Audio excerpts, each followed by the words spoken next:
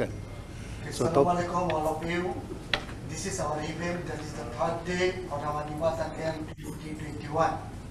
And this session actually we have four honorable speakers, and this title is Humanizing Education, Maqasid and Shariah Dimension Perspective. So that's why there is each and every today speaker have a speculated time, but before starting, I just starting with the Surah Al-Fatiha, then we can start our program today.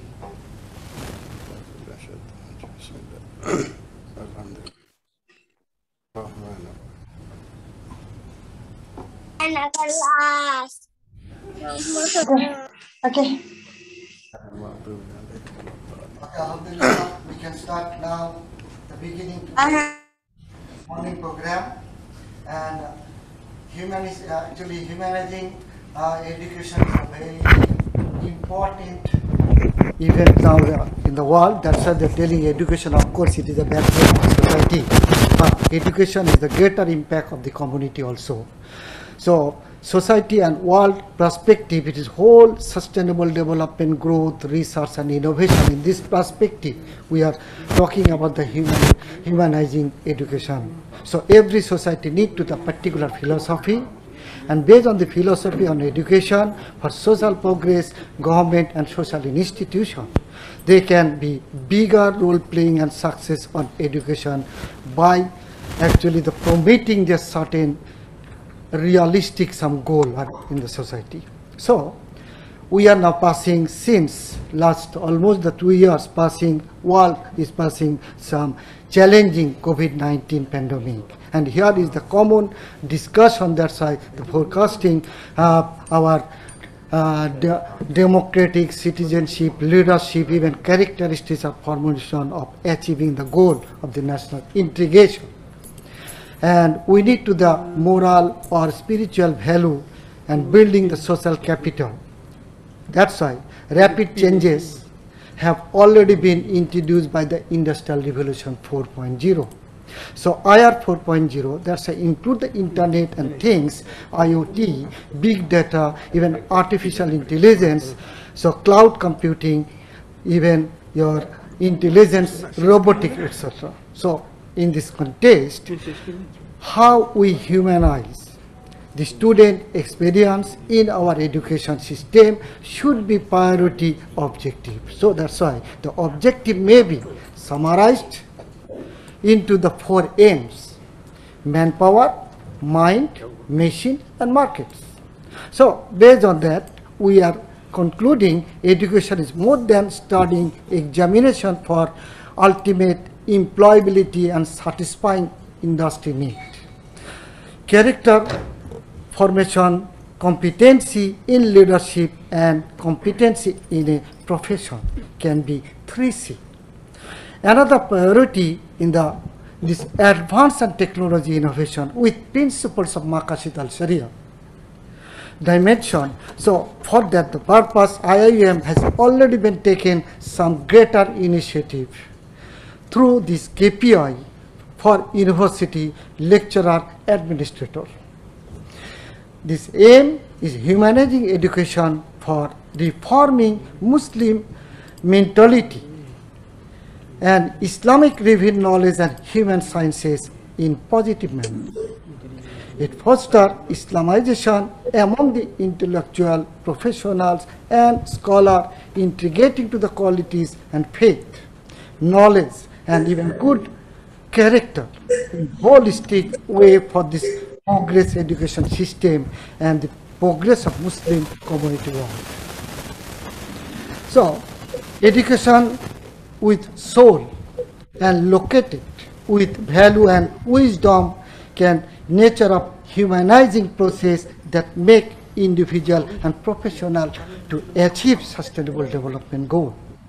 Therefore, there must be understand the responsible self-worth and its life to progress making choose and whether itself to the other way.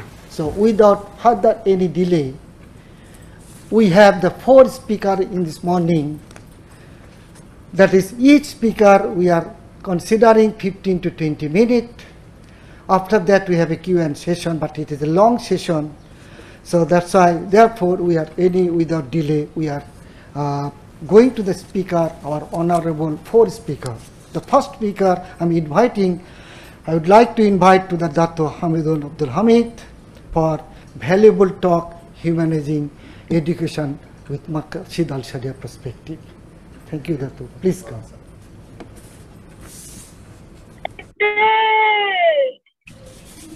Bismillahirrahmanirrahim. Alhamdulillah wassalatu wassalamu ala Rasulillah wa ala man walah. Assalamualaikum warahmatullahi wabarakatuh. Thank you very much to the kuliah for inviting me, my fellow and the dean, the new dean. Congratulations, right, Brother Zahid, and also the other panel members. There are 3 more panel members, inshallah. Ustaz Nick and also our student. And the topic is relevant, current, for those who follow the countries who are into SDGs. Most of the Muslim countries basically are still thinking about the survival, but other countries, usually the first world country, so-called first world country, are already thinking about what is outside their realm of survival into the sustainability of the whole world as well. And we are going to follow suit, and perhaps, inshallah, with our leadership, it will be something else. So the first paradigm that we have is the SDGs. This is the human decision, a human conceptual that they came together after the MDG, the millennial what do you call it, development goal. Then they said we can do better than that. Let's look overall 360 degree, and they came out with the SDG with 17 SDG, and I think the countries that became the pro-time committee are about 30 countries, including some Muslim countries. So now when you look at things, it seems that the SDG is because they see the part where the human being as a complete human being. What are the competency, what are the domains that made up the Homo sapiens? Homo sapien being, you can translate as the wise man. But because this is the first paradigm. The second paradigm is that why do we need this humanizing aspect? What has happened? Ustaz mentioned about education without soul, university without soul, but it seems in one point of time, human being, and still is, and a group who wants it to be propagated still, we call it the secular materialists. And after that, cabang-cabang lah, the branches of what happened down there, postmodernism, this sort of thing and so on. And for them, things that are material, that's worth. Not immaterial thing, there's nothing to it, right? And these are not the majority of the world. This doesn't form the big population of the human being, but the majority of the human being. If you ask now, how many people of the world has a religion, you might be surprised. Some data say it might go up to 90% of the human species are religious. I mean, they believe in something that is outside the material thing. But the secular materialists are being given the mainstream narrative that it becomes the meter rule and everyone has to talk. But this is our mistake. Those who believe, they don't put forward the thing. We just get into the same groove and we carry on. So now we come to the stage where the whole human being felt that, but human being is not this. We are not only physical beings. So even now, my friend in University Science Malaysia, Prof Abdul Aziz, an astronomer, dah pencen macam saya lah. But he said he have met what they call it, atheists, right? Who does not believe in God, they claim, but they believe in something supernatural, something outside the physical being, the metaphysical aspect. So they have to accept that in the end. So you might find that the paradigm is that we allow the other part, the materialists, to have the narrative. So now we have to go back and look at it. So, and Alhamdulillah, after all this, it come here and USM started the sustainable development goal for its campus and for, and then the Tan Sri Zul has brought this idea of sustainability and looking at the practice of some other places where you have Ikigai in Japan, you have Lagom in Sweden, and you have Ubuntu in Africa, South Africa, and so on, which form like the basic worldview, the indigenous basic worldview towards life as a whole, towards human being in life. So Ikigai is to achieve something higher than that, higher than the physical being, and you found the basis for the Bushido code of Japan, of the samurai. And then you have Lagom, whatever is enough. What is enough is enough. You don't go overboard about it, just enough. And then also, when you have the South African Ubuntu, right? You are and I am, you know. We are the community, I am part of that community. So we share everything. So this sort of thing, and then here, that is why the concept of sejahtera, because that is the indigenous thing that we have. All right? That we concept of sejahtera in our culture, in Nusantara culture. Right? If you go back to India, you might want something else, because the Indian Vedic education, you look into educational history, that the moving up of the step of the maqam or the position is where then they achieve in the end freedom, the spiritual freedom, which they call moksha, right? So this is something also not physical, it is also metaphysical. So we propose the sejahtera, or propose the sejahtera dimension, the sejahtera concept, the sejahtera mechanism to achieve this humanizing aspect. So to bring back the education, if we look at the definition, can we go to the next slide? If we look at the thing that we have to define, right? I'm going fast now, I'm going to try to finish in 50 minutes.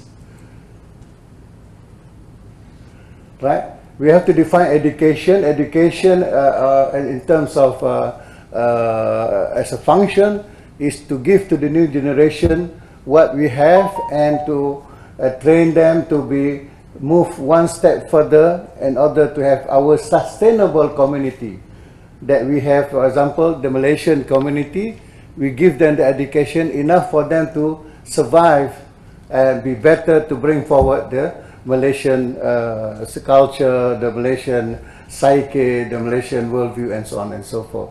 And education also means on the global aspect, on the human aspect, is that to bring up, to nurture a person to achieve the optimum of his capability, the competences and the potential that he has to bring up to the optimum. This is an old definition, Taba in 1960s, one of the classic books in education and curriculum design. And humanizing, as I've said just now, is to bring back that the human being can achieve satisfaction, quote and unquote, can achieve fulfillment of all faculties that he have, right?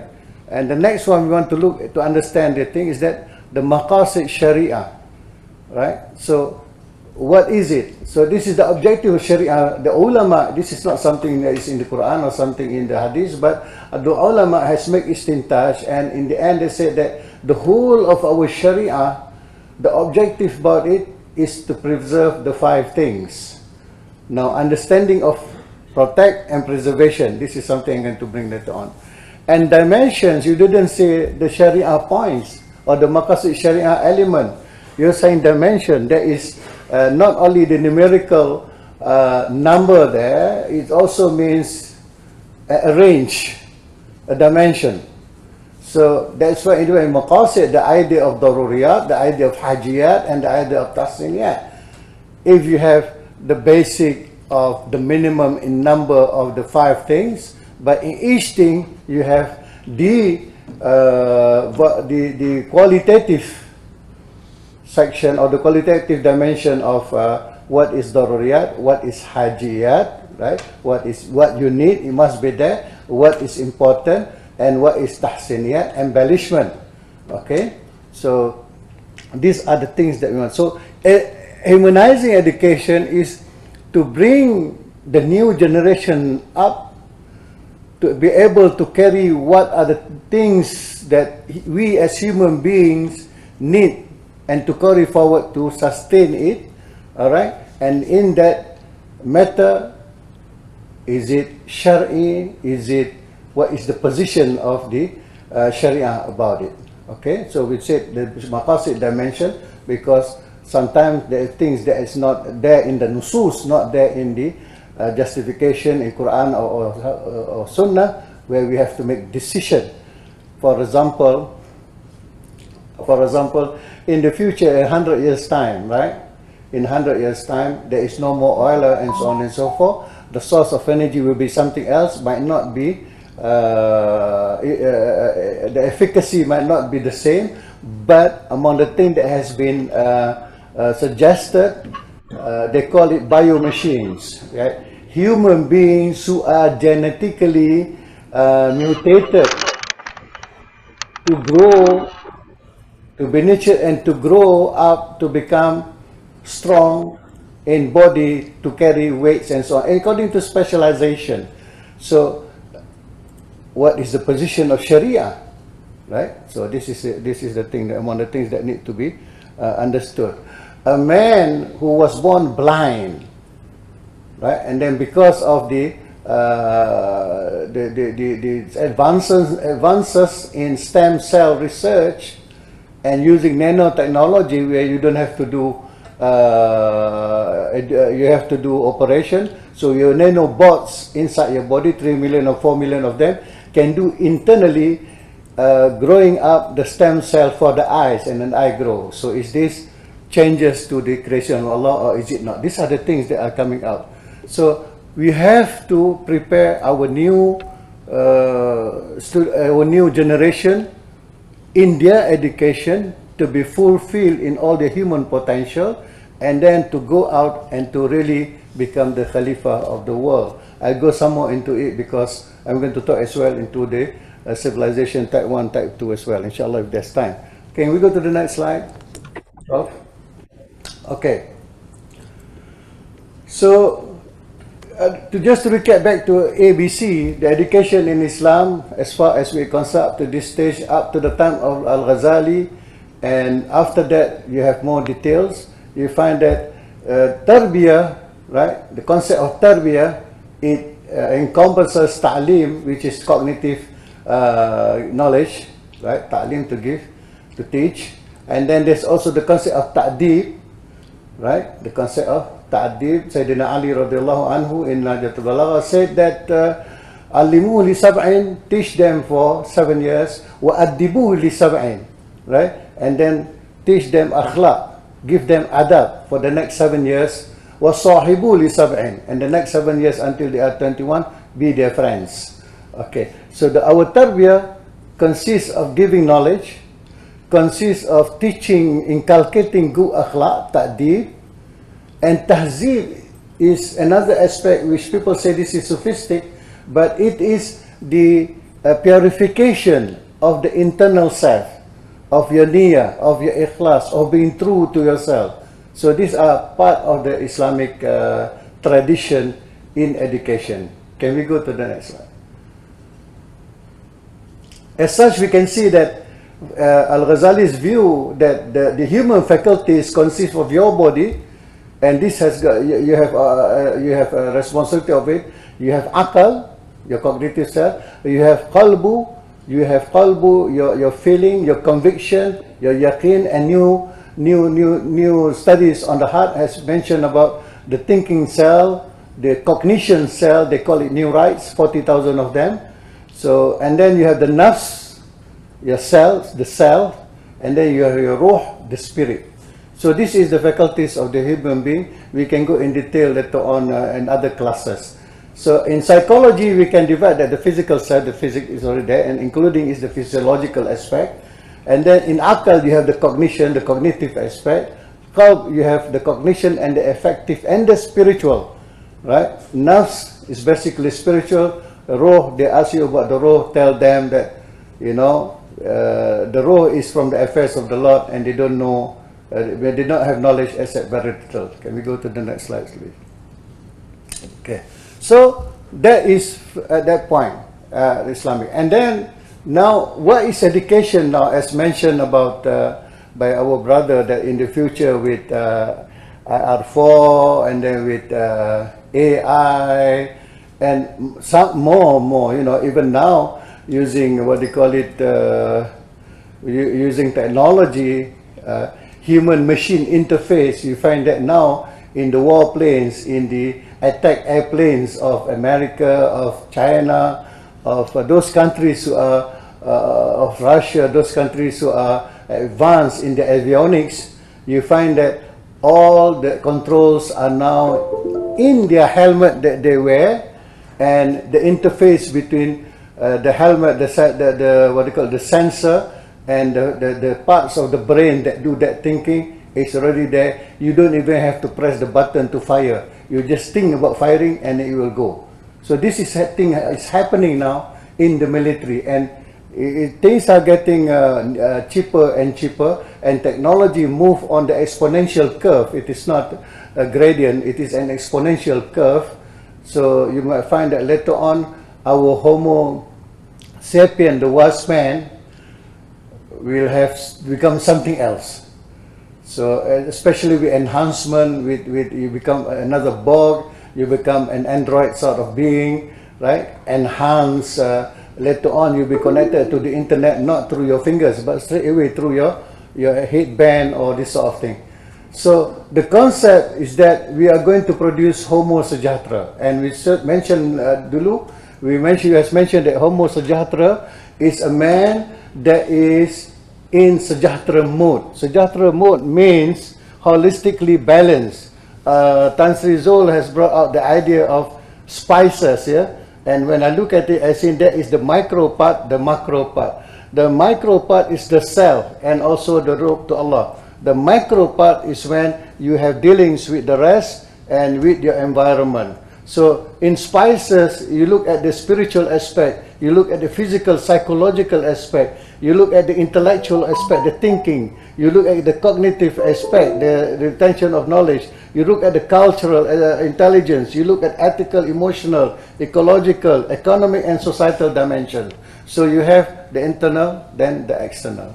And you have balance in all this, then you become insan sejahtera. And Prof Kamal in his book explaining about sejahtera, the closest thing to the Islamic terms, the traditional Islamic term, not to say sejahtera is not Islamic, Islamic terms, I meaning that in the traditional books, the closest to it is the concept of al-falah, right? Al-falah, muflihun fi dunya, and the real falah is an akhirah. So this is another area which even discussing about this homo thing, because I call ourselves, all of us, each and everyone, actually we are homo paradiso, right? Because we are men of paradise. We are people of paradise. Okay, and that's another lecture, inshallah. So the mechanism is based, there's a mechanism for it. Based on the Letters Report 1996, the education must be lifelong, and the pillars now that we have to see in order to have it is humanistic. There is the learning to know, learning to do, learning to live together, learning to be, and this each one can be explained. Inshallah, our Ustaz Nick will be explaining about this. And another thing that is that in the Sejahtera concept is that education must be transformative. So we must have, you're asking about whether it is individual or communal. Individual, yes, we have to achieve individually, but malati muwajib ila bi fahuwa wajib. Whatever is not wajib, that is not fulfilled except that something, that something becomes wajib. So if an individual طلب العلم من المهدي إلى اللحدي, to seek knowledge is from birth until death, then you have to prepare the ecosystem to seek knowledge. So that is the responsibility of the community, of the state, to establish the ecosystem for transformative process of education. So that is why now we can find that all of us are being asked to go into CE, community engagement, for that transformative ecosystem. Can we go to the next one? So I will be going back. So from us, when we put into looking at our IIUM, right, you have Sejahtera. When you look also at the Falsafah Pendidikan Negara, okay, and then you have IIUM looking at IIUM missions, the 7 missions and so on. I call this the indigenous strain. This is the strain of boleh panggil benang emas dalam kain songket tu, benang emas yang disulam, yang nampak kecantikan dia. Our own khair, right, which is what they call it, Khalifah. Khalifah tak ada. I think the Khalifah has been dropped somewhere.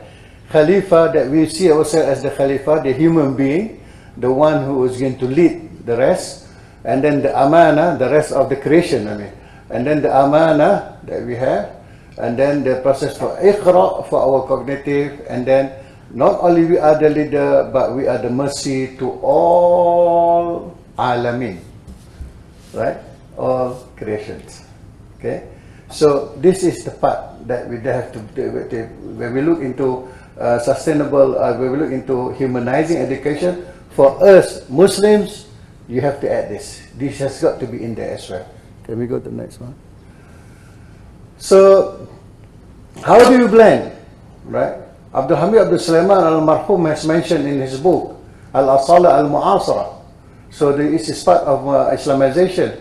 Al-Asala al-Mu'asara, that is something new, and then you enroot it back to your original, the Islamic deen. Alright? So this is Islamization, part of Islamization. One of the steps to do Islamization. Then the other concept, how do you blend, is we have, for example, interdisciplinary department, right? But it is not enough, because interdisciplinary only consider blending 2 methodology together, right? Or making use of the methodology of one discipline, all right, imposed upon another discipline. We need, right now, especially when you look into the SDGs and the experience of how to achieve the SDGs, you need transdisciplinarity, which is the mode, your mode of thinking, your mode of being. When you look at something, it is something not because of one area. When you look at, you are an economist, when you look at something, you start to think about the economic part, right? What about the social part? What about the psychological part? What about the scientific part, the achievement? What about the environmental part? So basically, I would like to quote from Pablo Tigani. Pablo Tigani is, you know, the transdisciplinarity in the South America is something big now. Okay, Pablo Tigani said that it is the art of combining several sciences in one person. A transdisciplinary scientist trained in various academic disciplines. This person merged all his knowledge into one thick wire. The united knowledge wire is then used to solve problems that include many problems. A decision of a transdisciplinary executive is the only one that takes into account the total resolution of a problem. When I read this, and you know, I'm a fan of, I'm not a fan, I'm a student, or not even a student, I'm one who read. For example, people like Al-Ghazali, and then especially when we go into his book Al-Mustasfa and read in his Muqaddimah introduction, we'll see that this is it. This is the reflection of transdisciplinarity. You know, when people are taking, for example, were mentioning when our doctor yesterday talked about giving tafsir and so on and so forth. When people were mentioning about tafsir ma'sur and tafsir bi ra'i and so on and so forth, Al-Ghazali mentioned Allah gave you the brain, and if that brain can see something in the ayah, right, in the ayah that is applicable and that is not outside of Shariah, then that is called ilham, or that is called ingenuity. So you should accept it. So the meaning of that ayah plus that new thing. And I would like to bring example later on you want to discuss ayah like the definition of la tanfuzuna illa bisultan in Surah Al-Rahman, right? That you will not be able to cross it, to penetrate it except with sultan, except with power.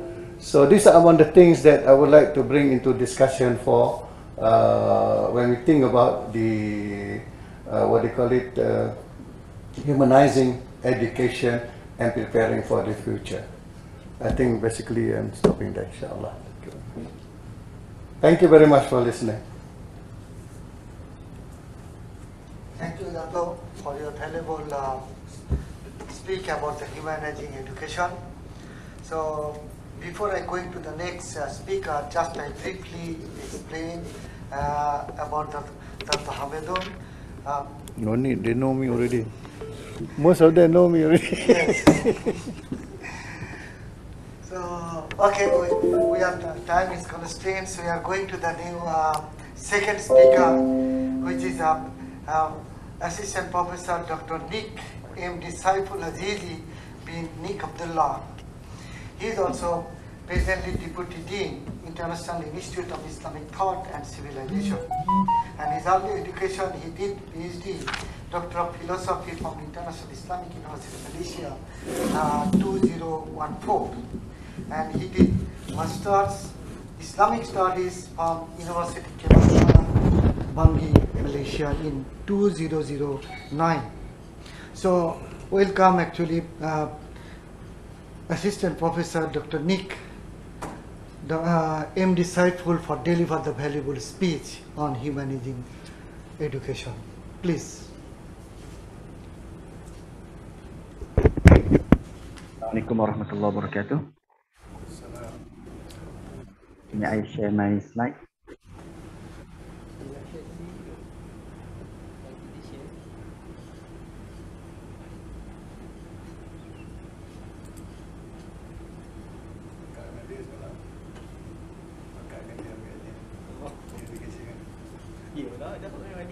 I'm sharing. You can see the slide, but it's not in the now presentation mode.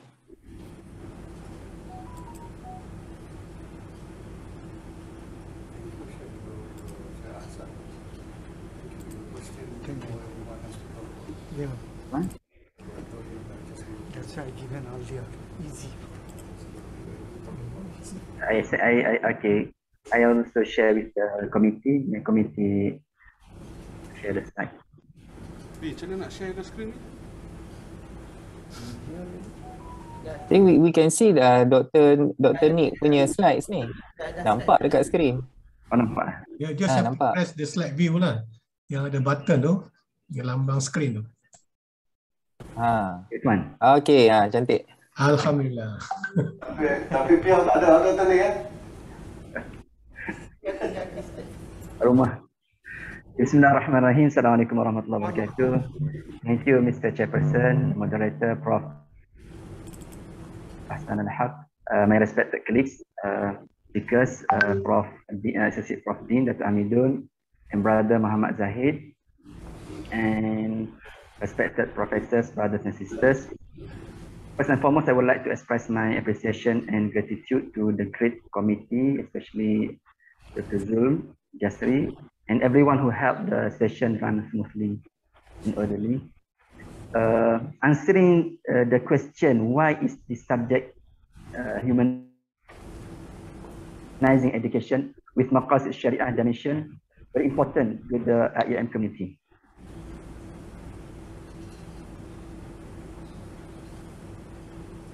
Let me start with the Maqasid Shariah first. Answering to this question, as we know, there are categories of objectives of Shariah. We call it Maqasid Shariah. There are three: Daruriyat, Hajiyat, and Tahsiniyat. Essential, complementary, and embellishment. من مقاصد الشريعة التي جاء الإسلام بها Hifzu al-daruriyat al-khams. As we know, there are 5 daruriyat essential in Maqasid al-Shariah. Hifzu al-din, hifzu al-nafs, hifzu al-aql, hifzu al-ard, hifzu al-mal. Preservation and protection of deen, protection of religion, protection of al-nasab, protection of al-aql, protection of al-mal, protection of al-nasl, al-aql as well. Preservation of protection and protection, Hifzuddin, as we know, just as religions build and enhance our vertical bond with our Allah, our Creator, who is the absolute and most sublime being. And it lay down to the values, norms, and rules that shall govern our behavior and action in regulate to our horizontal relationship. Hablum min Allah wa hablum min nas. Interaction with fellow human beings and the natural world with all the exist therein. Number 2, preservation and protection an-nafs, life. Hifzul nafs. Meaning protection of an-nafs or self-preservation means entability of the human self from its material and from moral element by establishing its origin, which is the exist on which the architecture of the world or of the earth revolve. And the meaning of this agreement is realized in the Holy Quran. Allah Ta'ala said, وَأَنْشَأَكُم مِّنَ الْأَرْضِ وَاسْتَعْمَرَكُمْ فِيهَا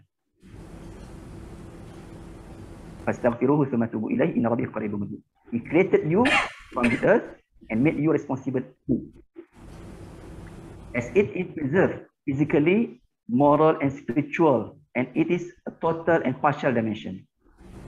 And self-preservation manifests itself into 2 aspects: preserving it from the aspect of existence and preserving oneself from the side of nothingness. So an-nafs extends beyond the human self to include other life forms. The above verse and also the in other verse, huwa alladhi ansha'a wa idh qala rabbuka lil malaikati inni ja'ilun fil ardi khalifah. Just some of the verse with made explicit this aspect of protection and preservation of life. Next, preservation of al-aql, intellect. So the mind, al-aql, is the condition of the responsibility given by Allah to human beings. Without having a sound mind, Allah will never give trust, amanah, to humans. Like your children, the people are sleeping, or a sleeping person or insane is not accountable while he or she in this stage or in this condition. Hence, preserving the mind functioning well becomes a necessity in our life. That's why Quran and Sunnah stress on the use of the mind for the purpose of thinking and reflecting to achieve benefits for humanity and protecting them from harms. And individual minds, the ownership of humanity.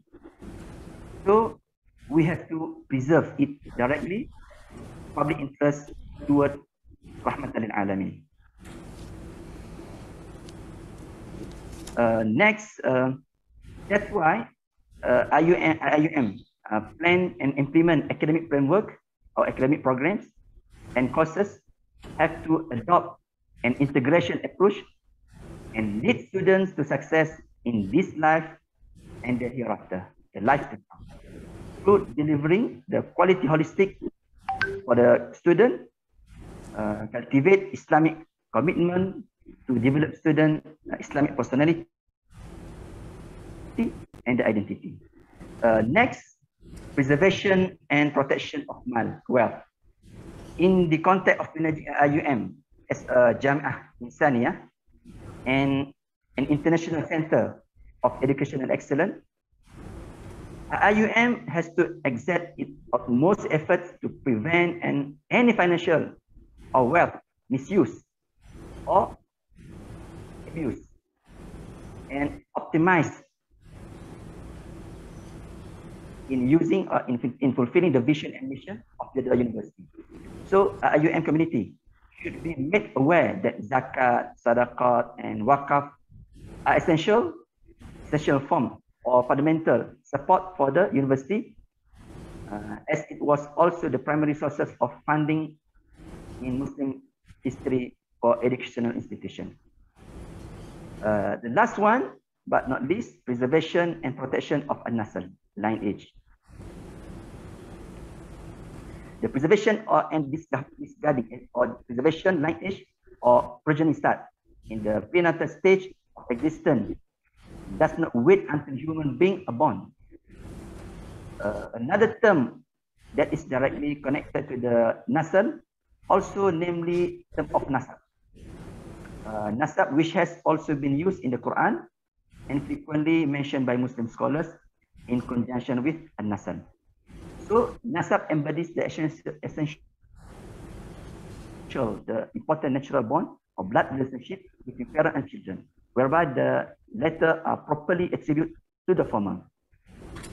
It does give rise by primary layer or immediate constitute of the family system, which include the spouse and their descendants, and may also include their descendants. From emerge the sense of descendants and belonging in the heart and mind of the children, and that of owning the prolongation at the level of the parent. All these are little briefing about the application of Maqasid Shariah in our context in IUM. So the subject is very important because it related to the Insan Sejahtera, specifically IUM in Sejahtera academic framework. It is grounded on the university vision and mission and the falsafah pendidikan kebangsaan. As we know, the several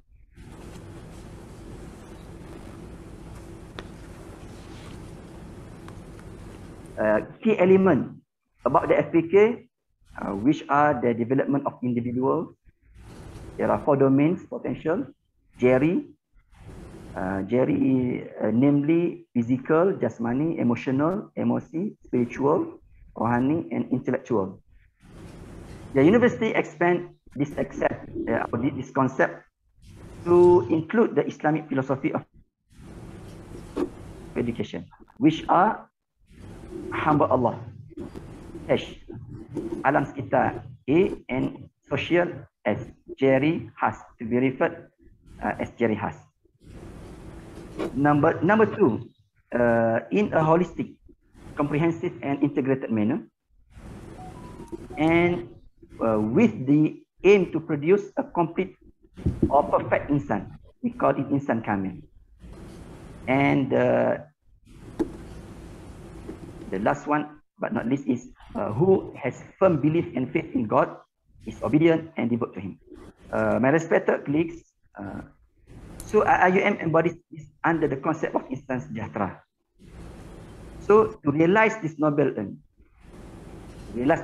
aim, the developmental domains of the individual, specifically physical, emotional, spiritual, intellect, social, environmental, and servant of Allah, we call it jarihas, need to be well developed to their full potential and aligned to the Islamic values and principles based on Quran and Sunnah through the theory and practice of a balanced and integrated curriculum and co-curriculum. What is fostered from such a curriculum would be individuals who possess good health, are physically fit and energetic, have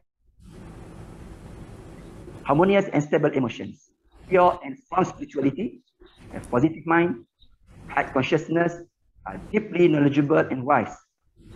These individuals are to be educated within the integrated concept of knowledge and education for mastering both the living knowledge and the and derive human knowledge, and to recognize the mindful of both type of knowledge.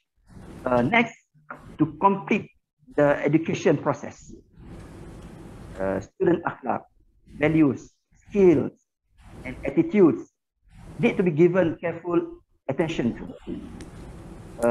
An integration curriculum, such as this will be able to produce insan sejahtera or insan kamil, will not only attain his or her kesejahteraan diri, but to spread it out to enable the society, the environment, and the nation's kesejahteraan. As an insan sejahtera, one is responsible, sejahtera person. One is responsible to contribute toward the advancement and the betterment for all aspects of one life, whether economic, politics, or social, for one family, society, and nation, as well as world. More importantly, in one individual to fulfill this responsibility, one has to limit fasad or destruction. So the insan sejahtera shall always strive to development. Strive for development, not for material gain alone, but rather to the kesejahteraan, to the society. This idea of limiting fasad is equivalent to the idea of sustainable development. The vision and promotion of the 5 P's, namely peace, people, property, planet, and partnership. My respected brothers and sisters, hence IUM lecturers, as Murabbis, besides teaching students to excel in their academic studies or to become expert in their area of studies, need to also focus on student capabilities, resilience, and strength of creative and innovative, to internalization of values, and making good and fine judgment, resolving problems and crises, and also development of pro-social behaviors. The aspiration of the FPK, specifically in line with the vision and mission of IUM, is to nurture IUM graduates who are responsible and just toward the society and environment and the ummah. So this is we call achieving total success, al-falah, in the world and the hereafter. Although FPK also may be seen as a local to Malaysia, with its specific reference to the Malaysian citizen, but the spirit is not localized and is applicable to all IIM students. So the FPK does not distract from the Islamic philosophy application, which continue to be the basis of the mission and vision of the university. FPK though is explicitly include the SAF, Sejahtera Academic Framework, because it provides a concise and common objective which may be shared with all Malaysian and non-Malaysians alike. So all the matters that what has been stated before is related to our subject today, which is related to humanizing the education and Maqasid Shariah. Both cannot be separately. Thank you.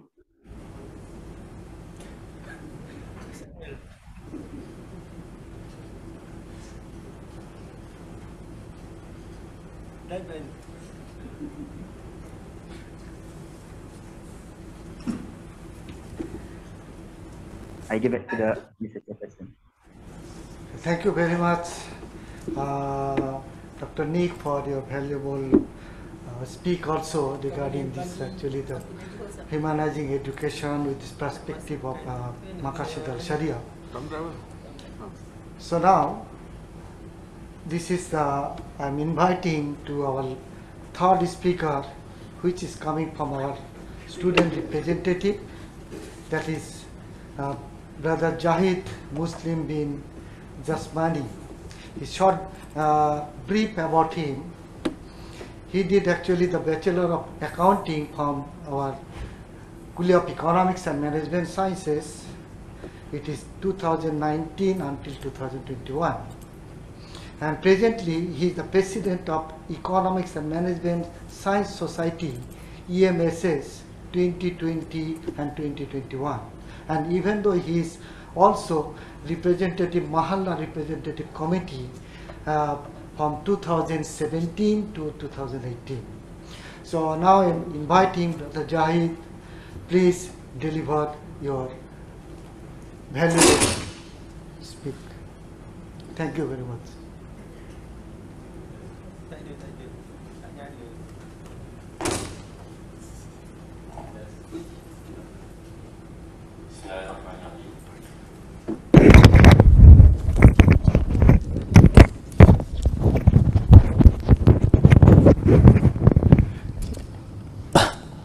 Bismillahirrahmanirrahim and Assalamualaikum warahmatullahi ta'ala wabarakatuh. First of all, thank you Prof Hasanul Haq as our moderator, and thank you for all the committees for this Ibadah camp, for your hard work having this program, and thank you for inviting me. And it's also an honor to be in the same sessions with our wise and knowledgeable speaker, Dato Hamidon, Dr. Nick, and also Dr. Gairuazmi. So inshallah, my speech is not more about theoretically, because before we have heard a lot from Dato Hamidon and also Dr. Nick.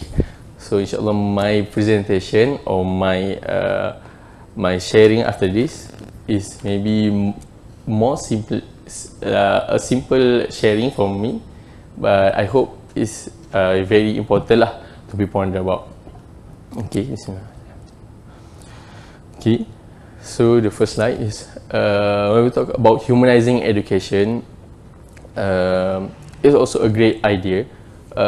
Humanizing education, we need, it's not only about the lecturers, but it also to include all people that related to this system, to the education system. So it's also include students and KENMS staff, I mean IIUM administration, and also all related to the education system and related to the IIUM. So in short, humanizing education is connecting education with the lived experience of both learners and educators. So we move to the next slide. Okay. So before we further discuss on my presentation, we need to see our future quality education. So we want to achieve the sustainable goal, the fourth one, which is the quality education, and we hope by 2030 these goals are being applied by most of the university, and our education system applied in IIUM will be a relevant one, inshallah. Okay, and next slide. So before we go further into the discussion about humanizing education, it is worth mentioning about the practical viewpoint on how human as material being can live as spiritual being. So first, we need to see how we live as material being. Yeah, like Dato Hamidon said just now, Ustad Hamidon said before a lot of people, they have their own belief, but do we live as a spiritual being? Okay, and as a material being, we know, like usual, we eat, we sleep, we do like other people. Okay, but this same goes to animals. Okay, so what differentiates Earth with all other creatures? So I think it's very important for us to live as spiritual being, which is to live according to our fitrah. We know our fitrah. When we learn about fitrah, our fitrah is, we know we have we have the creator, okay, but Islam show who is our real creator, which is Allah SWT, and we have our own belief, and we need to apply the concept of deen, which comprise all human action and belief. And for the aspect of practical viewpoint, the most important one is we need to know the ultimate goal is to earn mardatillah. Okay, I think this is sound cliche, but it's very, very important lah. Okay, because somehow some people may think that their ultimate goal is to have to be a successful people, or maybe have their own organization, or maybe have a big business, sustainable business. But we need to refer back to our own objective of life, which is we are a human being. We need to earn the rida of Allah SWT, and also maintaining Islamic value in everyday life, because we are the Khalifah. We need to do goods in the dunya and spread the positivities towards others, and all action are to earn the blessing from Allah. We can be students, lecturers, administration staff, and everything, but if we relate back all our deeds to be for the blessing of Allah, to have the please from Allah SWT, so inshallah all our deeds, even is like our daily life, it will be rewarded by Him, inshallah. So next slide. Okay, so this just my sharing my point of view on how the guidelines on how to live as spiritual being. So the first one, the very important one, is the learning process is a never-ending process. We need to learn and learn from our younger age until we die. Okay, so from the first ever revelation come, read in the name of your Lord who created. So this is the first one. So it showed that Islam lays great emphasis on the importance of learning and learning. So what I want to emphasize here is that as a human being, to live as a spiritual being, we need to seek more, learn in depth about deen, about our religion. Okay, so because we have Al-Quran as a guideline, so and it's a long journey to learn everything about Islam. So the process of learning is for the whole our life.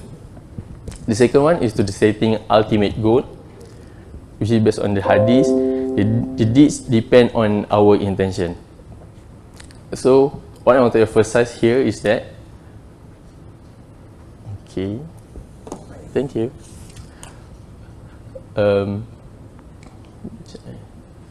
Okay, so the setting ultimate goal.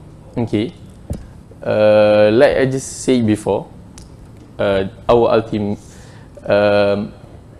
we need to have the ultimate goal of our life as a Khalifah. What we need to do in this world, what is the purpose of our life as a human being, where we want to go after this. Okay, let's say if I go to school, I give a very simple example. Let's say if I go to school to see my friends. Okay, so I will get to see my friends, but let's say my friends didn't come, so I feel bad for that day. Let's say I come to school with the intention, I want to go to class because I know to come to class is compulsory, and if I not go to class, I will be expelled, I will be barred or something. Okay, but it's different if I go to school because I want to seek knowledge. Okay, so this come how our mind and our heart to feel eager or passionate on what we are doing. Okay, but it's also different if I want to go to school to seek knowledge for earn the rida of Allah. So it's the other dimension. We learn, we know by the end of the day, I will learn something. But by learning something, what is the purpose of we learning new things? Which is we want to contribute to other people, we want to share to other people, and so on. Okay, and then the third one, being kind toward others. Okay, this is the part in our deen we call this amal. So we have learned a lot in our life. We know our objective. We have the learning process. Okay, and this part is the part where we want to contribute to other people. We want to contribute to the society. So based on the ayat al-Quran, so hasten towards all that is good. Fastabiqul khairat. So we need to maintain a good relationship with Allah and all the humankind. So I think this the role as a Khalifah in this world. And the last but not least, connecting with our Lord. Okay, it is the fourth one, but I think it's the most important one. This is related to Taubah, or maybe we call also reflecting, do a self-reflection. Okay, after we have done our day, okay, we need to reflect whether is this day is better than yesterday, and what I need to improve for tomorrow. Okay, so this part is like we want to improve something because I think based on the hadith, right, we need to do a hadith or call of ulama. We need to do better day by day. Okay, and also I stated here, verily in the remembrance of Allah, do hard, find rest. So let us ask ourselves, when is the last time we talk to our creators? Okay, so if we relate back all these four elements, all these four guidelines, I would like to give like a analogy, like we are an agent for a mission. We need to do like a mission, right? Okay, so first of all, we need to know what is the mission is about. So then we know what we need to prepare. Okay, and the second one, we need to know the objective of the mission. Okay, what we need to achieve to accomplish the mission.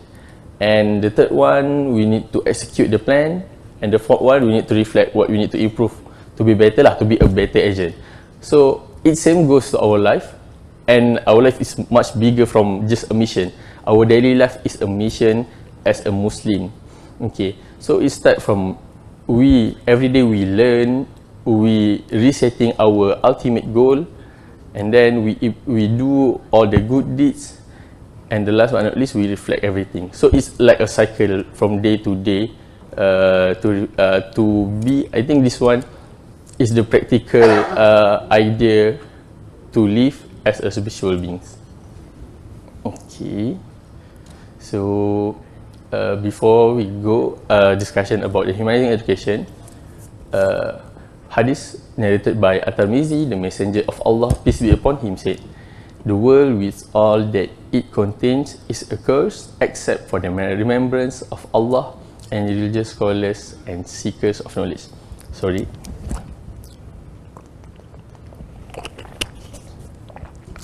Okay, how's that?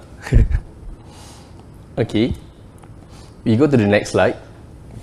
Okay, I received the question about the comparison between Islamization of knowledge and humanizing education.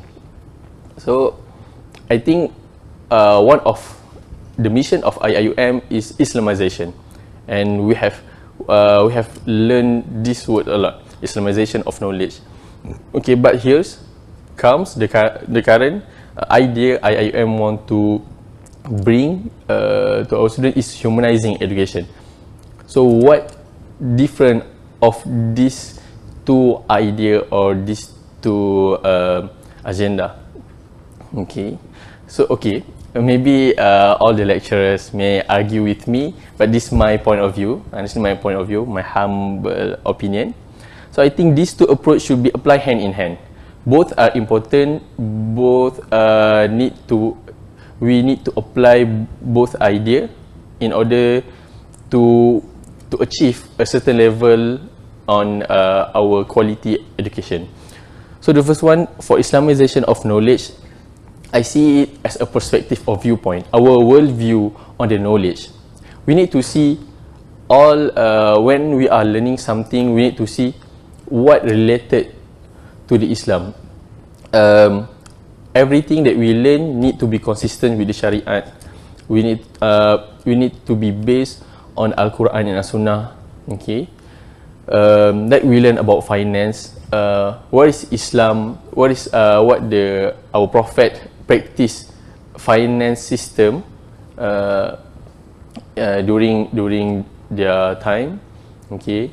Even maybe they are not similar to the current bank, but they are also implementing some the system or the idea of banking. And also we need to believe that Islam encompasses everything. Okay, Islam is a complete deen. Okay, everything actually I think is based on Islam. Islam is our deen, and every knowledge should be accordance to Islam by applying concept of ad-din, because we know the concept of ad-din is a shumul. Okay. So to summarize, Islamization of knowledge, everything that we learn, we need to see in the viewpoint of Islamic point of view. Okay. So next one, for the humanizing education, I see humanizing education is about the system, education system. What kind of system we need to bring in our education system? So in this one, we need to include the humanizing system. Okay, so the question arises, how do we apply the information or knowledge we obtain, and what outcome do we expect from the education system itself? Okay, so the first one, we go to the problem statement, the consequences of education without humanity. So the first one, if our students or maybe the learners, they are experiencing education without humanity, they will believe that certificate alone is enough to prove academic excellence. During my research about this topic, I found that our rector of IIM also said that somehow people just see education is about to fit into the demand of the industry, but not to solve the problem that we face in this world. Okay,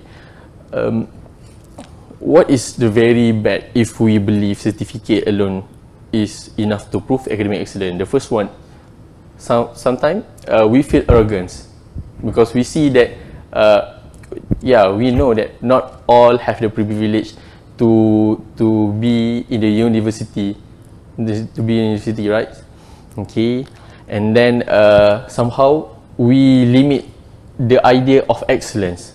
People may be excellent in various dimensions. Okay, if we relate back to the time of our Sahaba, not all of them have different role. Okay, not all become the frontline, not all become the rulers, not all become the muhaddisun or the one that memorize Al-Quran. There are also people that work to see the time for prayers. Okay, so I think the word excellence is not limited only to academic excellence. The second one is viewing education only as a means to ensure job opportunities and good income. So this one is about materiality. Okay, so nowadays I think this is what people or teenagers or students feel insecure. Even during our time studying, we see a lot of people call like influencer. They show off everything. They have big houses, cars, and everything. So we think that our ultimate goal is to have that kind of wealth, to have also like them. But if we see in if we experience a humanizing education system with humanity, I think the outcome will be better. And the last problem statement, unable to apply virtues such as promoting integrity and avoiding corruption. Okay. When we learn without humanity, we will separate what we learn and what we implement in our life. Because we think, let's say I'm an accounting student, I learn about integrity, I learn about accountability. But do all accounting students think that we need to apply integrity, accountability in our daily life? For a simple example, do I need, as I'm also a student leader, do I need to apply accountability, integrity in my work as a president of EMSS? Okay, and also maybe we learn also about efficiency. Okay, like I see just now, maybe I just want to share to our lecturers. Okay, somehow student leaders we receive a lot of bantuan, a lot of helps like food help, financial aids. But the question here, do these all student leaders play their responsibility to ensure that all these aids, these financial aids, these food aids, okay, sampai get into those in needs, okay? Because somehow the system itself, they don't think about the system how to get the poor, but they just think to distribute, okay, something like that lah. So it's not to blame to all the donators. They have a good intention to give, but I think this is the responsibility for the student leaders to make the process, the distribution process, to be efficient. Okay, so we move to the next slide. Educating the mind without educating the heart is no education at all. Okay, next slide. So we move to the next part, key characters in humanizing education. So this is my humble opinion about educators. I think we have a great, good lecturers for our kuliah, but this is just my point of view, what educators need to play their role to realize the idea of humanizing education. So the first one, emphasize knowledge attainment as well as additional value and skills. So not only focus, we know that lecturers need to convey the lectures about the subject and so on, but also need to focus on the value, on what we are learning. So somehow we ask students to reflect what this can relate to our daily life, what this can reflect to our job later. And the second one, include assessment that indirectly educates students to learn additional skills. So I think our assignments, not only we do a discussion, but somehow we need to do a survey, we need to do some research and so on. Okay, in order to learn additional skill. And the third one, to ensure that students are able to learn to boost their confidence and professionalism apart from assessing student comprehension of their knowledge. I like to share one example. I think this one is creative lah on how to assess their students. Despite of we give examination, assignment, but this one lecturer, she, if I'm not mistaken, is a woman lecturer lah. She assessed their student based on interview session. Okay, so they interview their student. So even students can prepare beforehand about what to talk. Okay, but I think from interview, at least they are thinking in their mind and they are expressing. Not only we memorizing everything and just put it down on the exam papers. Okay, and there are also okay, never mind, I will proceed for the next slide. So the next slide, okay, so we go to the students. What do we need, what basically student expectation. Maybe this is the expectation of the students, or maybe it could be what they are supposed to expect from humanizing education. So the first one, to have a close relationship with our educators. Okay. And then to learn from unique or creative teaching styles. Okay, I will, it's worth mentioning that somehow people are more passionate to learn in a unique or creative teaching style. For example, last time I remember, I learned about contract, about what is good and not good in contract just by playing a board game. Okay, I think even it's like a very fun way we play just a game, but the lecturers ask us to think, to ponder, okay, about, because it's just game, but how we want to relate back to the real life. Okay, and then the third one, to have healthy discussion and constructive arguments with our educators.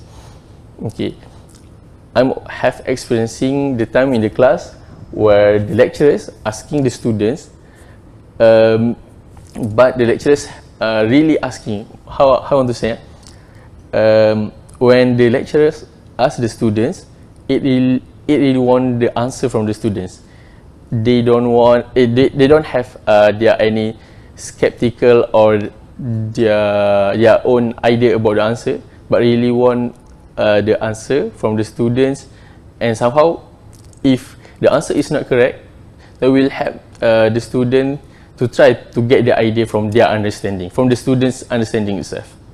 Okay, and then based on our expectation, we need somehow to prepare something. So as a student, we need to prepare to ready to think critically, because in humanizing education, we not just absorb everything, we need to somehow to discuss or to think critically about what we learn. And then we need to be enthusiastic to learn. Okay, bold in voicing our opinion and willing to learn from mistakes, because when we are willing to learn from mistakes, it makes us more bravery to do something, to try something. Okay, so next one. Okay, as the background of student leaders, I think it's also important to know, to mention about the role of student society.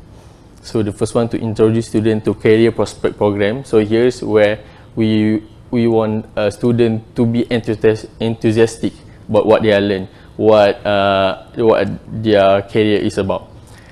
And also create programs allowing students to attain hand-on experience and values apart from enhancing one's critical thinking. Okay, the third one, encouraging students to learn new skill, instill self-confidence and good spirit in students. So this come the role of the society, where we give them to learn in a practical way, to be self-confident, to talk in a group discussion with all the committee, to discuss what is the best for the program, and to discuss what program need to be done for our students. And I think it's also very important to collaborate on IIUM flagship program. So last time I discussed with Dr. Zulkifli and Dr. Iziani about IIUM flagship program.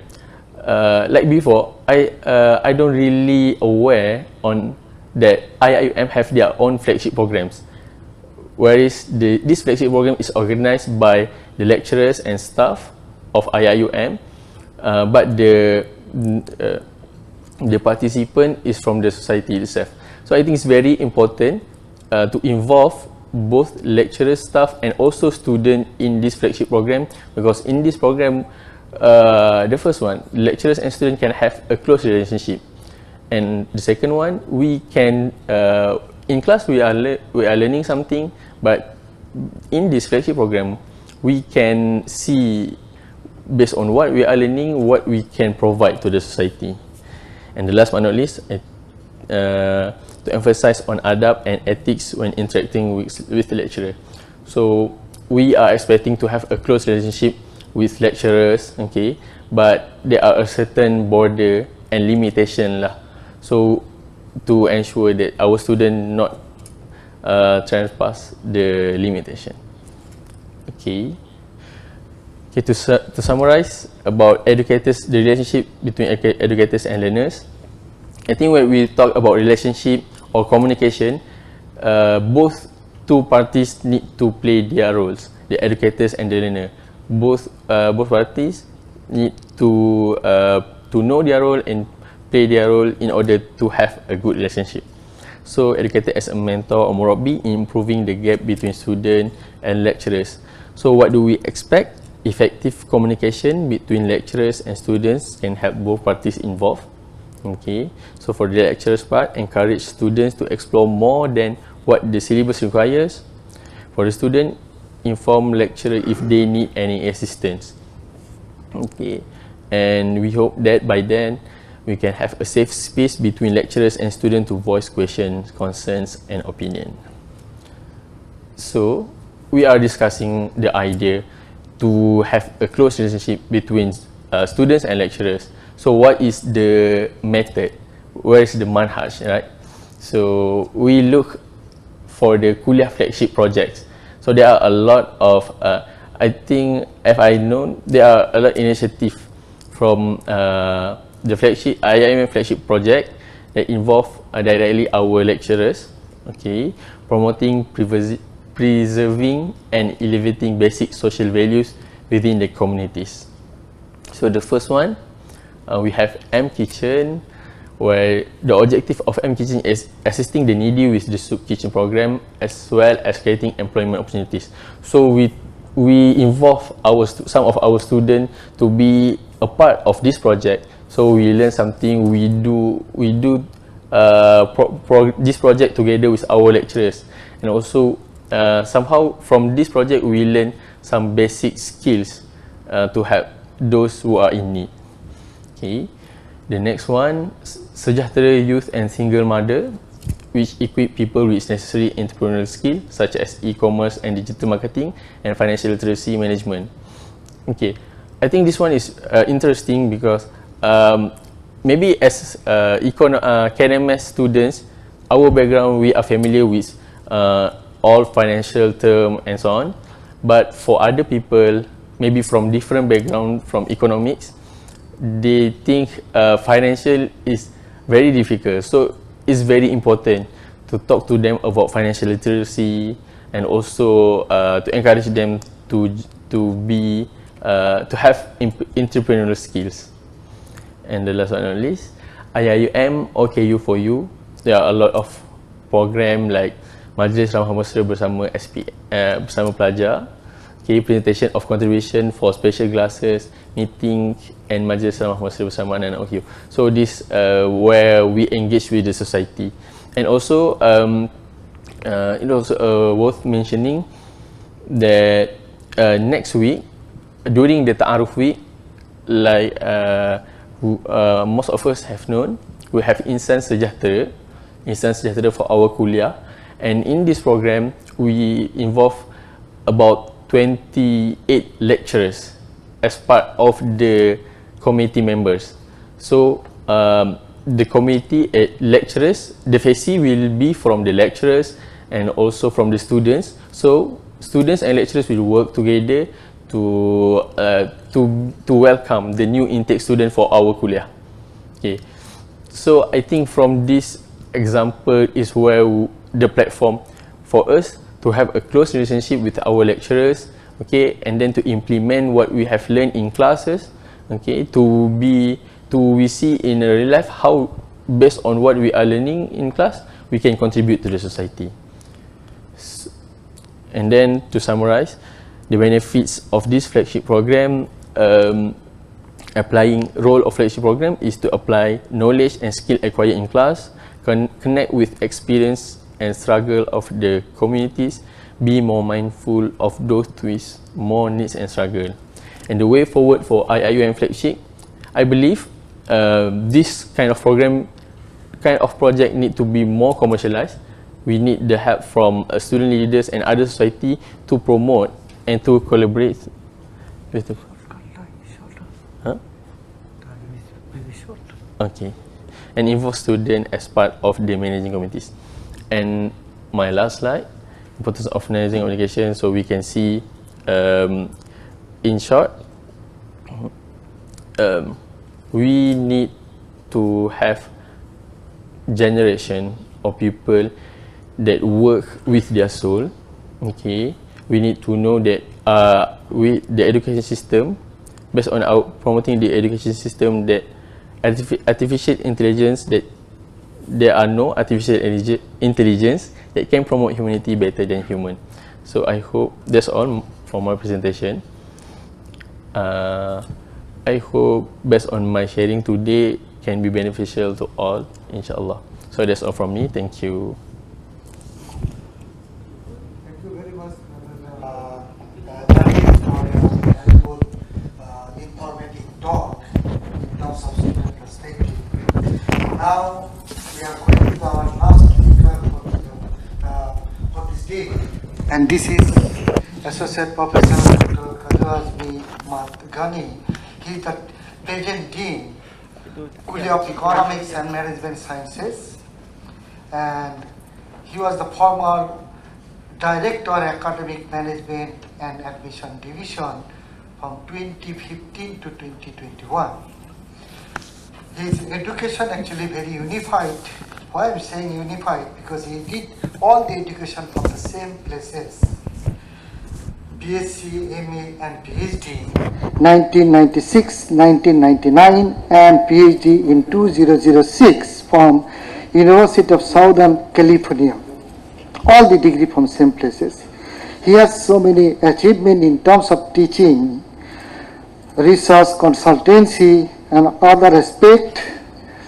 But among the consultancy, the two consultancy we are indicating here, which is very timely, needed and importance, that is, he got the present consultancy from UNDP 2021, which is related to the finance development, financial assessment and SDG budgeting and costing formulation, and another one 2020 from the same place UNDP funded, understanding macroeconomic impact of COVID-19, building back better. So this is two valuable consultancy now he's carrying on. Now I'm inviting Honorable Dean to deliver the valuable speech.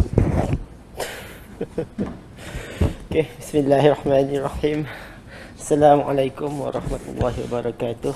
Dato Hamidon, Dr. Muhamad Saiful and Brother Muhammad Zahid, thank you for accepting the invitation from the committee to be one of the member of this panel talking about humanizing educations for the Ibadah camp for this kuliah. I think this is the first time that we invite a student to be a part of our Ibadah camp and to give talk to Ibadah camp. I'm not sure whether it's correct or not, but if I'm not correct, then you all can correct me. Okay, so the topic is on humanizing education, and yesterday we talked about apple, so now you have the apple for everyone. Okay. Okay, so the topic about humanizing education, Prof Hassanul, thank you for the also for the introductions. Okay, Prof Hassanul have given us some question. We have talked about the kind of like the what really is what is humanizing education, and try to relate it to Maqasid Shariah. Okay, even Dr. Nick using the term that I use in for Maqasid, in the translation of Maqasid to English, using the term that is in SAF, okay, preservation and protection of religion and everything. Okay, what I'm supposed to talk about when Prof Hassanul give us the topic, I think looking at the question, he's trying to ask me to talk about what should the staff do. We have a few talking about what should the educator do. Okay, but before going to that, in talking about education, humanizing education, it is not just about the lecturers. Okay, if we look at the not sure what is the page in the South book, okay, when they show the framework of Sejahtera academic framework, okay, and the objective of Sejahtera academic framework in a way is to get to that humanizing education. It involves every makhluk that we have in the university. Okay, the staff, the academic staff, the administrative staff. Okay, without them, if you are the head of the department, you know lah. If you don't have your PA, you will not be able to work lah. Okay, so the administrative staff are very important, because in fact, if you don't have the administrative staff, you will not have the student, because they are the one that process admission. Okay, we have the importance of the student, the importance of all the staff, daya bersih. Okay, and when we talk about the project, the flagship project, we have project about cat. We have a lot of cats in the university, so they are also a part of the humanizing process. UNGS 1201 have project about birds, and in Kuantan they have a project that's trying to preserve Sumatra rhino. Okay, so we are talking about everyone. We are talking about everyone in the university when we talk about humanization. It involves everyone, and if let's say one of the unit does not work, then we are going to get into problems. Okay? If let's say the admission unit does not work, the administrative staff does not work, then we will not have students. If the academic staff do not teach, then the student will not have teachers. Okay? If the student don't come to class, then the teacher will going to be talking to the chairs. Okay, so we are talking about the involvement of everyone, and everyone in the university are important. Okay, without one of them, then we are going to be there will be some disability. Okay, in fact, one of the new task force is a task force on disability and inclusiveness. So siapa yang akan di-volunteerkan tu tak tahulah. There are some of the staff that are in the kuliah that we identify to be one of the member in the inclusivity and disability task force. Okay, so I just want to add when we talk about what is humanization. What is humanizing education, and why is it that we have this humanizing education? People have been asking the university since 1983. I think they say that from the start the universities are trying to humanizing education, but we do not use the word humanizing education. We talk about Islamizations, and Brother Zahid talk about the relationship between humanizing and Islamization. We can see, okay, there are a lot of similarity, and when we Islamize education, we will humanize educations. Okay, but when we humanize education, we may not Islamize education. Okay, so there are something that when we look at humanizing that may not satisfy Islamization. Okay, but there are a lot of things that are similar. Okay, what we have done previously. When we talk about Islamization in the 80s and in the 90s, when we talk about humanization in the 80s and 90s, okay, in fact, where in his book, Professor Dr. Abu Hamid Abu Sulaiman is you have him talk about humanizing nature of Islamizations.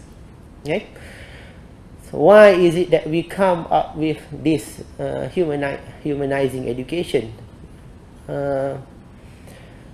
The thing is that a lot of the things that we have in the past, okay, you have a lot of things that are already lost. The thing that we have in the past.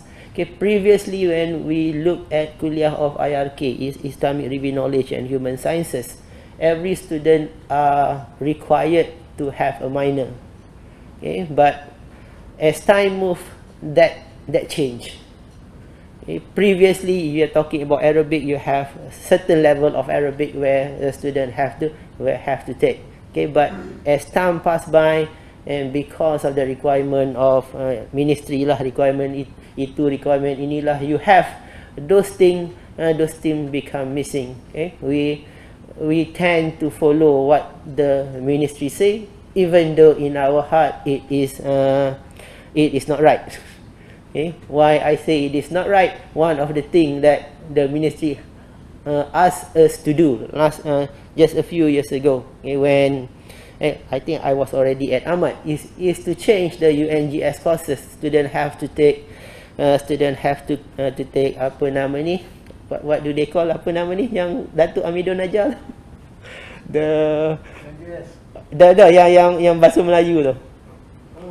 The MPU courses. We change the UNGS to MPU, even though at that time we really disagree with changes UNGS to MPU. But then we come back to UNGS. We do, in a way, we still have, we already have some of the MPU content in the UNGS, right? But we change, and then we talk about all these research universities, and because of all the research universities, sometimes we have the weird KPI that having the need to have 17 publication or something. So because of that, we have all this.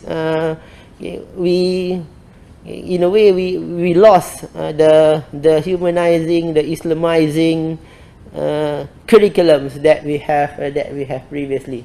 Okay, so I think that is one of the reasons that the university is coming up with trying to go back to the what we have previously. So that's why if you have read the Sejahtera Academic Framework book, the manalah buku tadi okay, the Sejahtera Academic Framework book, Humanizing Education for Rahmatan lil Alamin post COVID-19 disruption. So it say that it is not new. Okay, some of it are not new, but some of it are new. Okay, we are trying to improve our universities, and in trying to improve our university, we may have to go back to some of the elements that we have previously.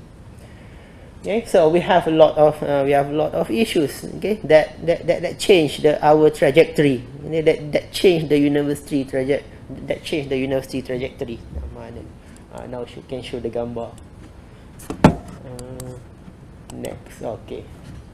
So these are some of the things that have changed university trajectory, at least recently, because of the obsessiveness with ranking. So that's why our current rector, okay, are really against ranking. Okay, in fact, a few days ago, I think if not QS, it's time higher education ranking sent an email to us saying that, so these are the data that we are going to publish for next year. Okay, these are the data that we are going to use to rank IUM. Okay, not to say that all the ranking is negative. There are positive thing about the ranking. The thing is that it has been manipulated. Okay, one of the thing, if we read recently, okay, the article on predatory publishing in Scopus, evidence on cross-country differences. I think the top countries in the world, one of the top countries in the world are Malaysia. Okay, in terms of publications in predatory publishing. Okay, the problem is that it is the ministry who pay the lecturers to pay the predatory publisher. Okay, so that the university is going to be in the ranking. We know certain university that pay a lot of money in order for the university to be ranked higher, okay, to be better in term of ranking, okay, but does not mean better academically or better in term of research. Okay, so we have this push from the higher up. So you have the picture of Leviathan over there, the big governments that pushing the university into one direction, while we want to go into a different direction. So sometimes it is not easy. In fact, when we have a meeting in the ministry, when I was in Ahmad, usually when we have a meeting, ni UIA memang tak dengar cakap kan ni. Dia buat kerja sendiri je. So then we just sit there, okay lah, whatever lah, whatever you want to say. Okay, they talk about they want student to graduate, talking about graduate employability, but we know some university in Malaysia, in order to improve their graduate employability, they do training, because one of the definition, if you are training, then you are employed. So that university that's doing that, they have a very, very high employability, okay, but our university are not doing that. So these are the challenges, okay, that make it hard for us to change, for us to move. Okay, so we want to move, but then you have people that are trying to pull us, okay, letak the brake. Okay, so okay, rector also talk about the human capital model of education. Okay, instead of the university is trying to educate a human, okay, trying to make a human, okay, trying to educate human to become a human. Okay, because of all these pushes, okay, universities become a factories that is producing human capital. Okay, so they are good thing when you talk about human capitals. Okay, to increase human capital is good. Okay, but then when you use human capital, when you treat human as a commodity, then when the ministry treat human as commodity, when the ministry treat student as a commodity, then it's going to seep through to the university. Okay, so that's why we need to that's why there is a need for us to relook at our curriculum. Okay, make sure that we are producing, make sure make sure that we are nurturing humans. Yes. Okay, make sure that we are nurturing human. That's why we have the need for humanizations of education. Okay, so you have that issue at the macro level. Okay, but because of that, the objective of the macro level, the objective of the politician and all those things, that it affect the university. So now we have to fight back. Okay, so that's why we have this. Okay, the thing is that for us to change, okay, people, everyone talk about the class size is big. Okay, but then the ministry want the class size to be big.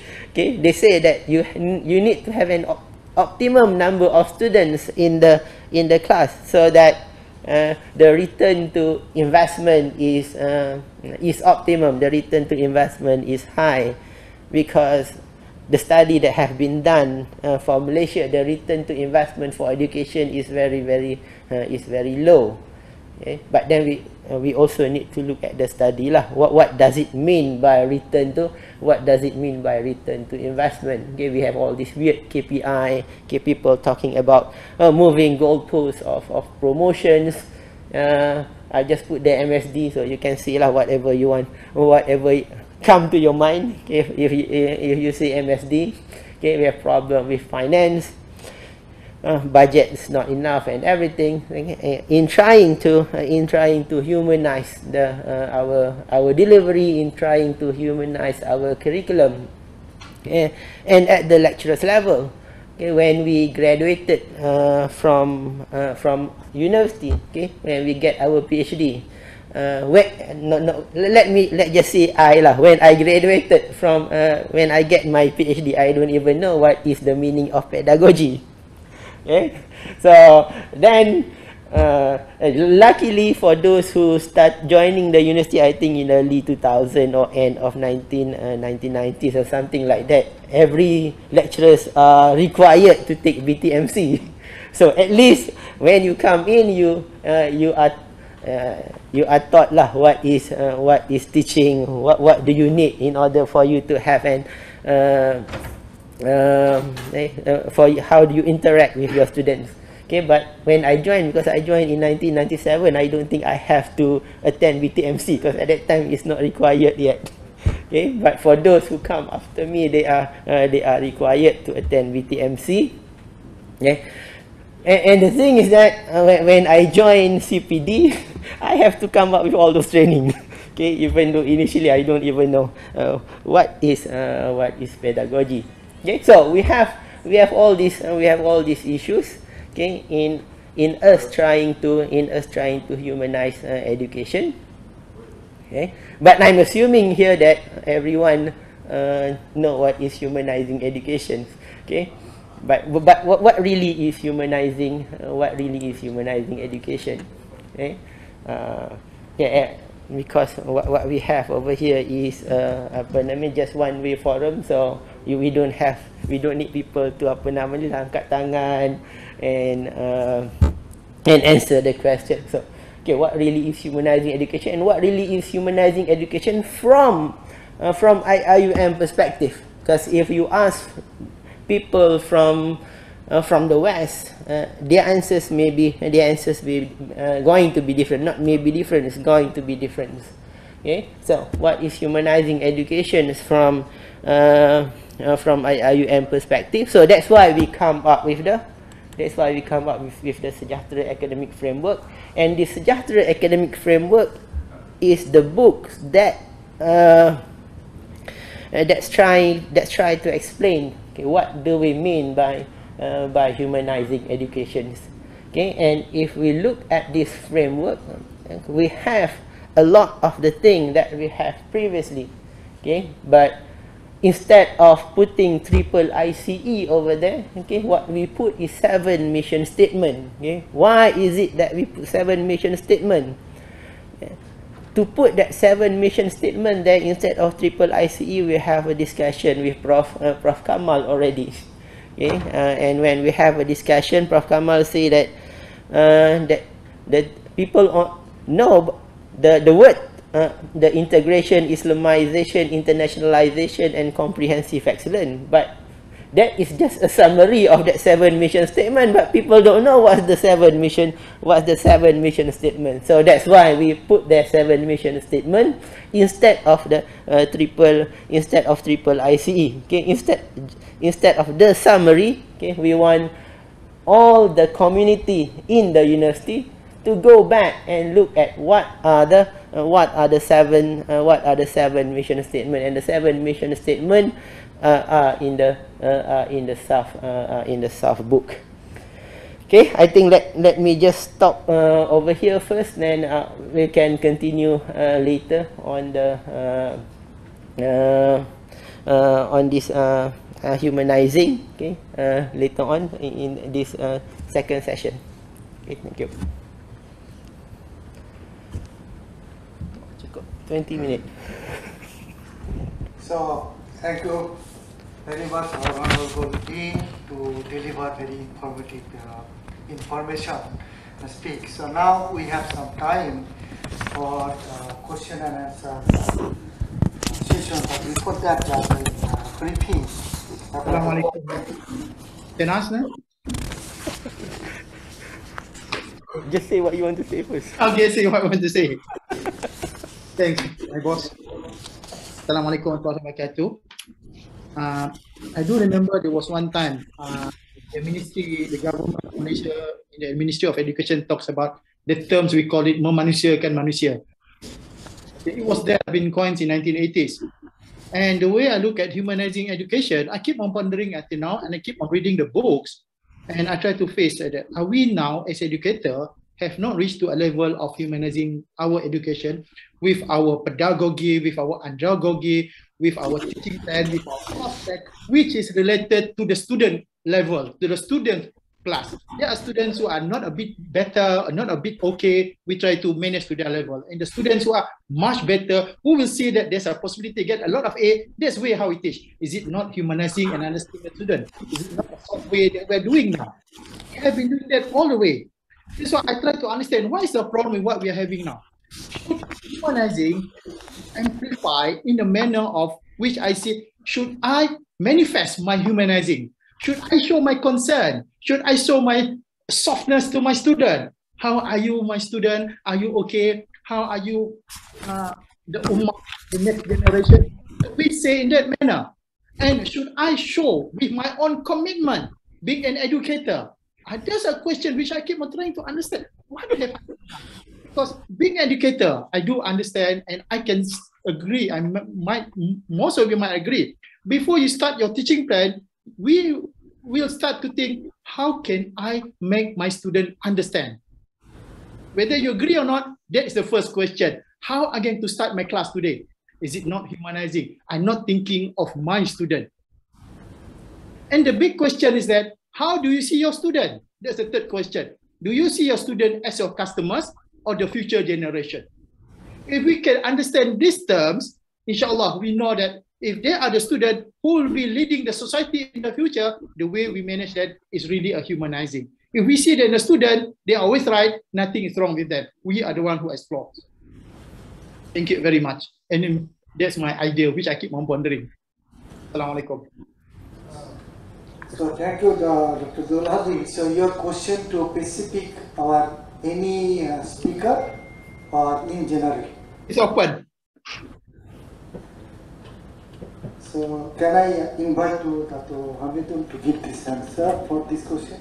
Thank you very much. Thank you, Dr. Dahali. Very good. Okay, can I have a question? I think those who are in IUM since the 90s, if you check back, and even now, you check back the document that you signed. I'm sorry, I have to be blunt now. Do we, each of us, check back the document that we have signed to be a lecturer here at IUM?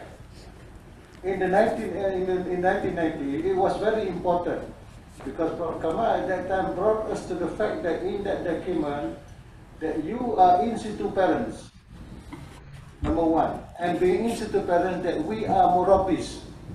We are not just lecturers and so on, we are murabbis. So when we look into the Islamic, I mentioned just now, when we are murabbi, we are concerned with ta'lim, giving the knowledge, we are concerned with ta'dib, giving the adab, we are concerned with giving them tahzib, making it tahzib, purify them, their soul and so on. And the last thing is that we are qudwa hasana, we are the good example. Okay, so even if you go into the sejahtera context in terms of humanizing, right, we have been doing it, but maybe at that time kita pakai baju ustaz. Okay, so kita pakai baju. I don't want to say Islamization, because Islamization is something you do daily, because Islamization, as mentioned by our Mashayikh of Islamization, is to see things from the Islamic viewpoint, right? How to make it from, if it is not Shariah compliant, then we have to throw it out. Okay, so that is the process of Islamization, from the concept to the implementation, to the mechanism that is being used, and to the result that is that will happen. Of course, the overall result in the end will be up to Allah subhanahu wa ta'ala, because He will dictate the result, not us. We can only have the effort. So I would say we are doing that humanizing as well, comparatively with other universities. We are more into the spiritual part. And I think with this new, more complete, in the sense that when I look at what Zul is bringing now, in terms of the concept is one thing, and Prof. Kamal has shown that this concept is not against Islamic in the book that he mentioned about that Sejahtera means Falah. And then it has the mechanism, and we have that already in the Sejahtera academic framework. Then now is the time of implementation. So we will have keep on carrying our task of doing what I mentioned just now as embedded in our document that have been signed. It's just that we have to tighten up the screws where we lax. Last time we didn't give importance to consultation meeting with the student because we are busy in getting the research to be done, the papers to be published and so on, but now we have to give some time. And especially now during the pandemic, we don't see them. It is more of a challenge to keep them in class and to ask them, but this has to be done. So perhaps we have to go one above the call of duty.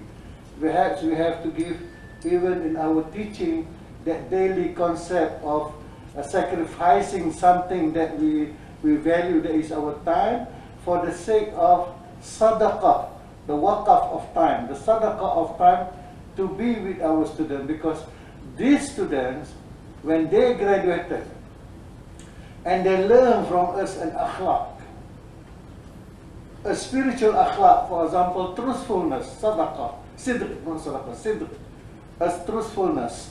And sadaqah is called sadaqah because that puts truth to your iman, that you're willing to sacrifice your mal, your something that you value for the sake of Allah subhanahu wa ta'ala. So if you have this input into the student, the behavior, the spiritual behavior, the spiritual ethic of sidq, being truthful to himself or to others, and it comes out into a what do you call it, into a behavior that people recognize. This person does not lie. What he says with his mouth is what he has inside. Okay, and then you know you got the pahala, you got the reward of sadaqah because of that. And when he teaches somebody else, your student, this goodness, he will get the pahala, and you will share the same pahala that is getting. It's like this pyramid system, right? So you got all these things. So that's why I'm saying that, Dr. Hadi, you are correct, alhamdulillah, for reminding. We keep doing on, but now we can see a wider or a bigger way, a more transdisciplinary way of achieving this thing. Thank you. That's my input on that. So I think Prof. Shahami, you are waiting for some question, and many times message. Assalamualaikum. Thank you, Dato.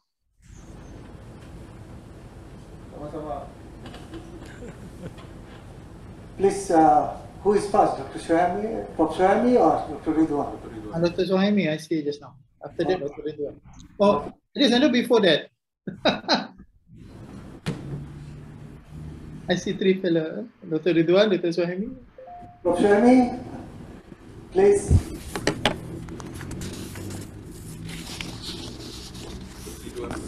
Okay, Dr. Ridwan, I think Prof. Shahami is something really. So this is not really a question, this is just an observation. I sense a lot of frustration amongst a lot of lecturers. Just for your information, this is a universal debate. I'm following the news of what's going on in France in the French education system.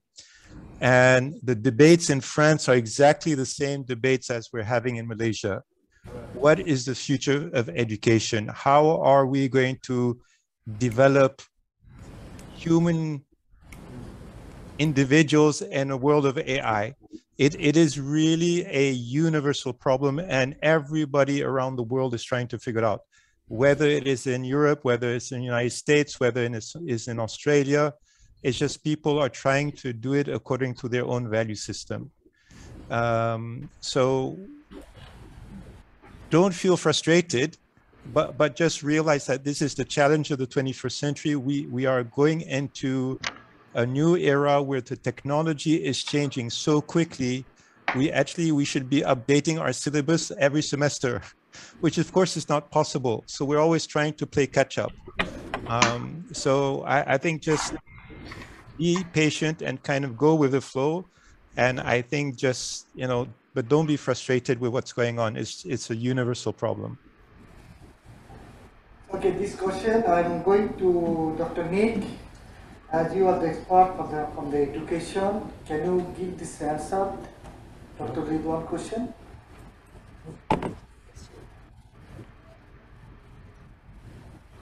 Thank you, Prof. Ahsanul Haq. Actually, I'm here, I'm learning a lot from all of you regarding to this topic, the crucial topics. Coming back to the question, we focus more on debating rather than we are building our students. Actually, when we compare what has been practice of education from Islamic education or secular Western education, when we go through the definition and goal of education in Islam and the Western, very considerable. There are the first of this difference is the definition, the epistemological one. As we know, Muslims' main sources of education are the Quran and Sunnah, the lifestyle of the Prophet Muhammad, and these are urban in nature. As such, they are considered by Muslims to be devoid of errors and deficiencies. And consequently, the Islamic concept of education is an integrated and holistic that cater all aspects of humanity in a balanced way, specifically man's physical, spiritual, intellectual, and emotional faculties. So no prejudice is given to anyone or to any element at the expense of another, since this would lead to imbalance and disharmony. In contrast, Western education tends to emphasize the faculty of reason, akal, yes, over the debate and then such as the spiritual dimensions. The result is more physical or materialistic approach to education, which has result in separation between religion and life. This one we know. This does not mean that Muslims are close to the idea and opinions of Western education theories or civilizations.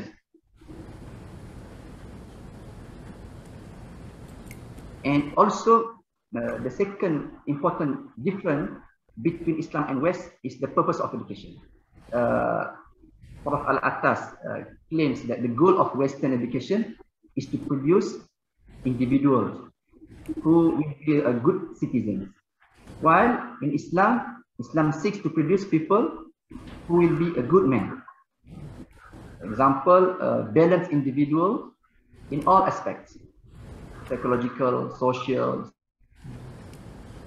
spiritual, intellectual, and physical, regardless of his color, race, or country. Moreover, the overall goal of education in Islam is to achieve al-ubudiyah. Al-ubudiyah to al-ubudiyah to lillah,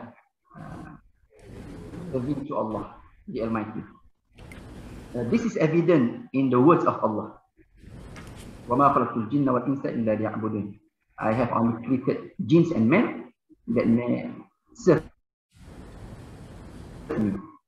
Thus, Muslims consider the primary goal of human existence to worship Allah as his vicegerent, as Khalifah. Having said this, worshipping to Allah, the Almighty, is not limited to the perform of religious ritual such as prayer, fasting, sadaqah, haji, but instead it encompasses all that is pleasing to Allah. Example for right words and acts and talk, al-af'al as-sahiha wal-aqwal as-sahiha wal-afkar as-sahiha. So instilling a deep level of worship in the true sense of real purpose of acquiring knowledge and education in Islam. So in the contrast to this, Western education or secular education posits several assumptions that they are contrary to the Islamic of the world and the main origins. So maybe I would like to share or to recall the why Western education are obsessed, the effect.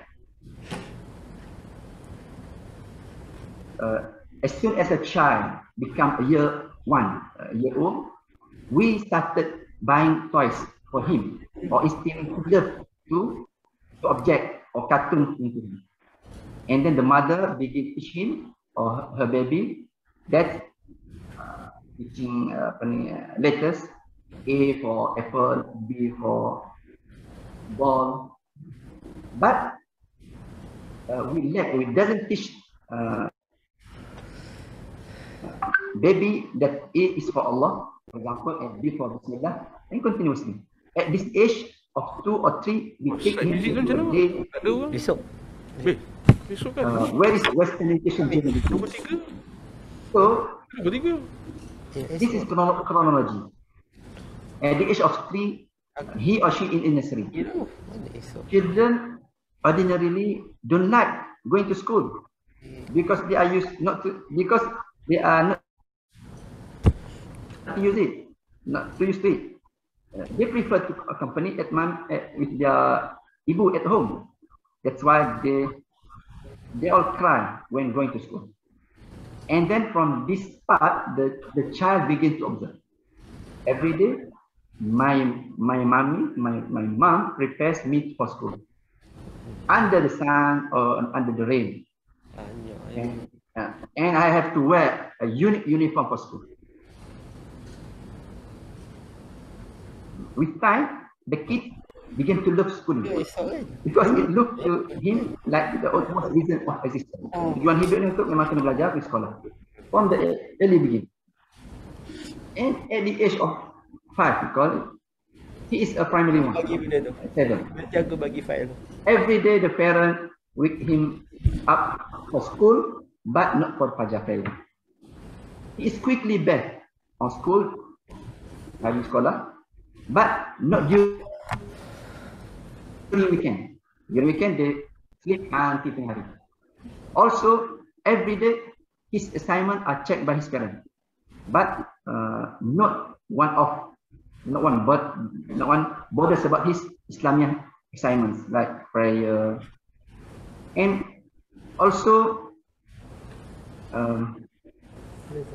his school fees are paid on time, but no one cares about his Islamic views. By that, we also what the long-term effect on this. On the long run, the child begin to think wide, to read wide about life and worldly things, but hardly thinks about the hereafter. He doesn't cry when going to school anymore because he's used to staying away from home. Because of this, he want to a boarding school, or he want to admission into the university that far away from home, especially our Muslim girls. I am not sure. It might be. They don't want to be under ibu control anymore. They want to become their own boss. Want to become bossy. When a teenager get an admission into any institution, he goes crazy, celebrating bebas, freedom. But when he or she is given an admission into halaqah, study circle, he doesn't even wear a smile and his face. No smiling. Then what we can, that's why you see when undergrad finally graduate from the university, after their final exam, they go crazy. Staining t-shirt with markers, dancing, jumping, partying. if they have won, if they have won a ticket to Jannah, but you won't blame them. That because Western education has been made to look to trophy to them. My dear brothers and sisters, because education has been made to look like a competition, you can see why the lack of religion has been made to like an option. We don't put religion as or Islamic education as the number one. I think that's all from me. I leave it to others, to Prof Dean to complete. Thank you. Thank you very much for your answer. So now, Prof Suhaimi, now you are ready to any question, and please specific to your question is our which is the speaker we are addressing among the 4 speakers. Assalamualaikum. Thank you, Prof Hasanul, and thank you all to the panelists. I would like to ask the student leaders because now I receive a lot of complaints from my students. Why lecturers give a lot of assignments? Why lecturers, require us to read? Why lecturers require us to do this, do that? Why we must do 15 credit hours? Why this and that? Can we just go shortcut? Well, we just need employment. We just need to be free. We don't want gates. We don't want this. We don't want that. So is it so? Our brother leader here, this is what I got from my student. In the student feedback survey, this is what they say. You are so traditional. You give a lot of assignments. You are bad lecturers. You don't understand what we need. We want now money, freedom, employment, entertainment. But you give us all the hardship. Wallah Allah. What do you think, Mr. President EMSS? I'll try to answer the question. So from Dr. Suhaimi, okay.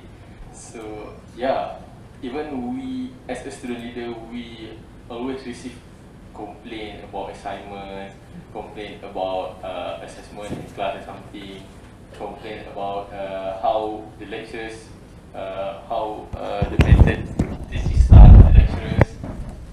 We as a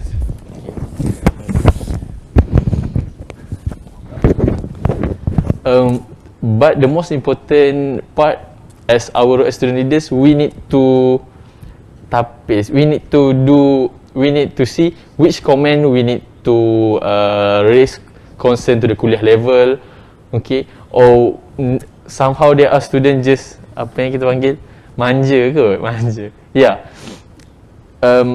I do realize that there are some students, they just want a shortcut, they just want to complain and so on, because I think have the idea of education itself. They don't get the idea of education. They think they want to have education just for the sake of to have a job in the future, to have to be fit in the demand in the industry. Okay, so based on our discussion today, I think the importance of us to focus on humanizing education is for us, maybe the lecturers and also the student, to see the education is not only about getting certificates and to be academic excellence. There are a lot of aspects that we need to cater also. Okay, and for me personally, I think we don't agree with students that complaining about a lot of assignment, just giving bad comments without any argumentative reasons. Okay, for me as a student itself, we know the path of learning something, the path as a learner, it normally is a difficult lah. Okay, we need to sacrifice our time, we need to have a lot of effort to understand the subject. Okay, and I think in this part, somehow we need the help from the lecturers to give us understanding how it is important for us to do this assignment, how it is very important for us to read all this article, because sometimes for some of the students, they just think that they want to do the assignment, they don't want to relate back this assignment, this task with their life. So I think if we relate back, when we talk about humanizing education, we need to be in the education system, we need to learn with our soul. So it's very difficult to our students who come to the class without their soul. Their soul is to have the entertainment, to have fun, to be relaxed, to watch Netflix and so on. Okay, so it's a difficult way, it's a difficult journey to change the mindset of the society, the people, but we need to start from now. I think this not only for university, but we need to start from maybe a lower education schools, kindergarten and so on. It's a long process lah. And when we talk about education system, okay, we need like I read some in the comments, yeah, we need a specific guideline, because when we talk about system, maybe some of the lecturers have done very good to teach their students to have their soul in the subject. Okay, they are already implementing humanizing education, and also there are students they're very passionate in their studies, and I think they involve their souls in what they are learning. But when we talk about system, we need to see, or all of us, the students, the lecturers, and other related parties, we need to see how we want to implement this idea. So, to summarize my question to the question just now, we need the help from the lecturers for us to understand what is the importance for us to reading all these reading materials, what importance for us to do this assignment, to do this group discussion, and so on. Because sometimes I think there are students they don't see what is the purpose of they are learning these subjects, for example. So something like that. So I think if lecturers can try to give the idea on what the purpose of learning these things, and to show the value by learning this topic, inshallah, we as students we can see from the perspective as a khalifah lah, to see what we can do to contribute to the society. So that is my answer. I hope I'm answering the question. Oh, itu a safe answer. not really, actually student felt, because you are right, they wanted shortcut, because they say they came with the study loan, PTPTN, and then they want to pay. That's the real, isn't it? That's the real thing. And then if you explain to them, this assignment will prepare you with the soft skill. When you do field work, you have to talk to people. But when they face the challenges, they say this assignment is bad because they have hurdles, and then they have to solve the problem. And then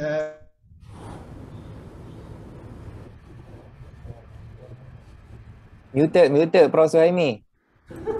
They came to lecturer, then they asked, sir, why you created this group assignment? In reality, I can live alone without groups. Because already now we used to live alone. Now why are you asked to do group work? Because this group coming from different countries, different backgrounds. At the end we quarrel, and then come back to me that we cannot do the work. So your purpose is defeated, and now we need to get assignment. We want A for this course. So how? Assalamualaikum. Can I have a question? So any more question on the floor? Yeah, Assalamu alaikum. Can I have a question? Yes. Hassanul Haq. Yes. Can you hear me? Yes, please. I can't hear you. Can I have a question? Very noisy. At the conference room, it's very noisy. I think now it's okay, right? So I think we can ask the question to our respective speaker, no problem. Still have time. Can I have a question now? Yes, yes, you can ask the question. Okay, so But you can specify this question to who, you can specify the speaker. Okay, that's right. Okay, thank you very much for giving me the chance to raise the question. Actually, the question is something, it is not new, and I'm sure that it is crossing everybody's mind, as a first batch of hierarchy, I remember when the whole idea behind the establishment of, shall I say, the driving force behind the establishment of the Kuliah of hierarchy was the notion of Islamization of knowledge. So even though the idea at the beginning it was quite, the process was quite bumpy, there was so much debate about, there was opposition, so accusation. So anyway, that process somehow went through successfully. We have reached to a stage of somehow maturity, but now we have a different, I'm not sure whether it's a rebranding of the process or it is something in addition to that process, that's why. So now the question is the concept of Islamization of knowledge and also the humanization of education the same, or they are two different things? If they are two different things, what are the difference? If it's the same, what are the similarity? What is the extent of that similarity between the two processes? If they are 100% similar, why shall we coming with a different concept? Why you are creating another area, another reason for a debate in order to to maturize this concept? It will also take some time. So in my point of view, it would have been much better to just proceed with the previous process and just carry on with our struggle in order to achieve the set goals and mission of the Islamization. So this is one question. So this was my question. So now coming to another thing, I would like to highlight this Prof. Suhaimi, sometimes try to give us food not only for thought, even sometimes food for stomach also. Last time he gave. So now I want to give him some kind of food for thought. With regard to the student, you are not the only one who are facing the problem. We have some student, sometimes, I come up with the concept, the theory of, I see we have a 4 mazhab. So we have to follow, whichever we like. So then now currently, so the current trend is that, so there is another new mazhab which you all stick to. So that is the mazhab sukahati. So mazhab sukahati mean, so this temporization is another concept. I'm adding this my contribution to the process. This is bahasa Malayo, so we temporize, mix it with some, so to make some sense. I told them, so they would surprise, what is that, sir? I say, mazhab sukahati is that it means we have some desire, some whim, and some wishes. Sometimes those wishes, those desires may not be in line with the Islamic principles, so we have to avoid them. But if we are following the mazhab sukahati, because those are the things which we like the most, we want to establish, we want to materialize, but according to Sharia, we cannot fulfill them because it goes against the spirit of Islam, against the principle of Islam, therefore we cannot follow. So that's why, so I think you have to tell them the same, so that then they agree, so it has also somehow been effective, and they become somehow attentive, if we explain to them. So thank you very much for taking much of your time, Prof. Ahsan. So now I pass it back to you. Okay, shukran, jazakallah khairan.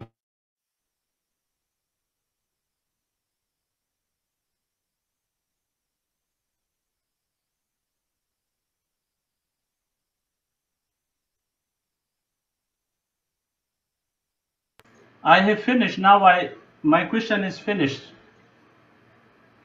It seems that you can't hear me or what? No, voice from the conference room.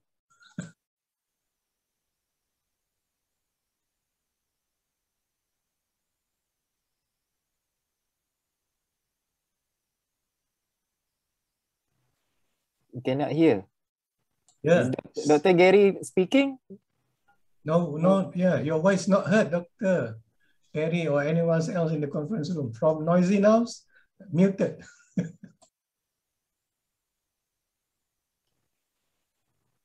Maybe Dr. Hayatullah's question is too amazing, I think. Tak boleh dengar.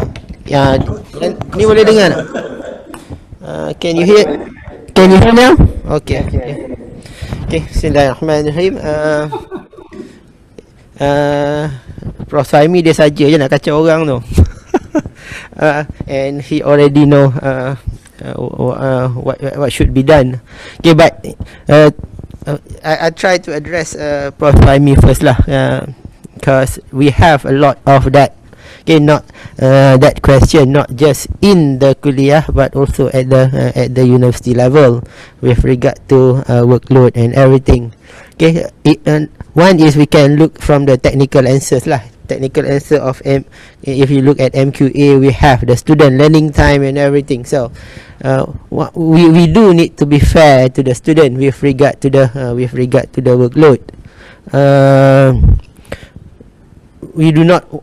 We cannot have assignment that is due at 2 in the morning or at 12 o'clock in the morning. So that is common sense.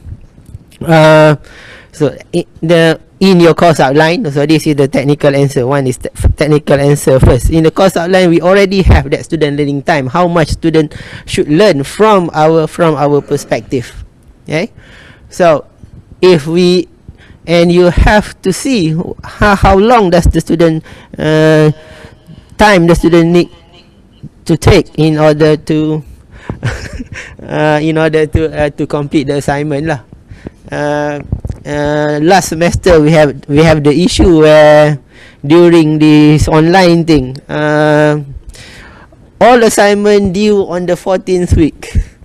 So in a way it is not fair to the students, okay, but from the lecturer's perspective, the lecturers don't even know that the other lecturers also give the due date on that day. So we do have some kuliah they coordinate the due date. I know kuliah of engineering coordinate the due date for certain courses, okay, so that students are not overwhelmed. Okay, so that can be one way to tackle the issues. Okay, because for some kuliah they always have coordination among the lecturers. If we look at KAED, I know they have coordination among the lecturers. When is the due date of different assignments, so that the due date is not on the same day. Okay, for sure I also complain to the student. I give you the assignment in the first week of the semester and it is due on the 14th week. Why is it that on the 14th week that you do your assignment? Okay, so that where do we find the where do we find the balance lah? Where is the okay, how do we be fair? So I think most lecturers will be able to, okay, knowing this issue, most lecturers will be able to figure out how to do it.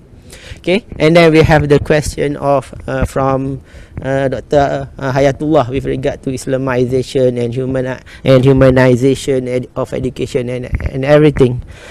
Okay, before we come up with this humanization of educations, what we have done, one is we have a task force that look at what are the current issues that the university have. Okay? We have focus group discussion on what are the issue of UNGS. Okay? Rector question us, we have a lot of students trying to commit suicide in the mahalah. So how effective are your UNGS? You are talking about this university talking about Islamizations. what type of Islamization are we talking about when we have not just one, not just two students who intend to commit suicide, who have all these different issues. We talk to the Murabi group, because we have the Murabi group among the lecturers in the university. The Murabi group raise a lot of different issues. That is happening in the universities. So there are issues that I think we don't want to talk about in this forum. That we think there is a need to have a different tagline. There is a need to have a different directions. Whether there is a difference between Islamization and humanization that we are talking about currently, there are differences.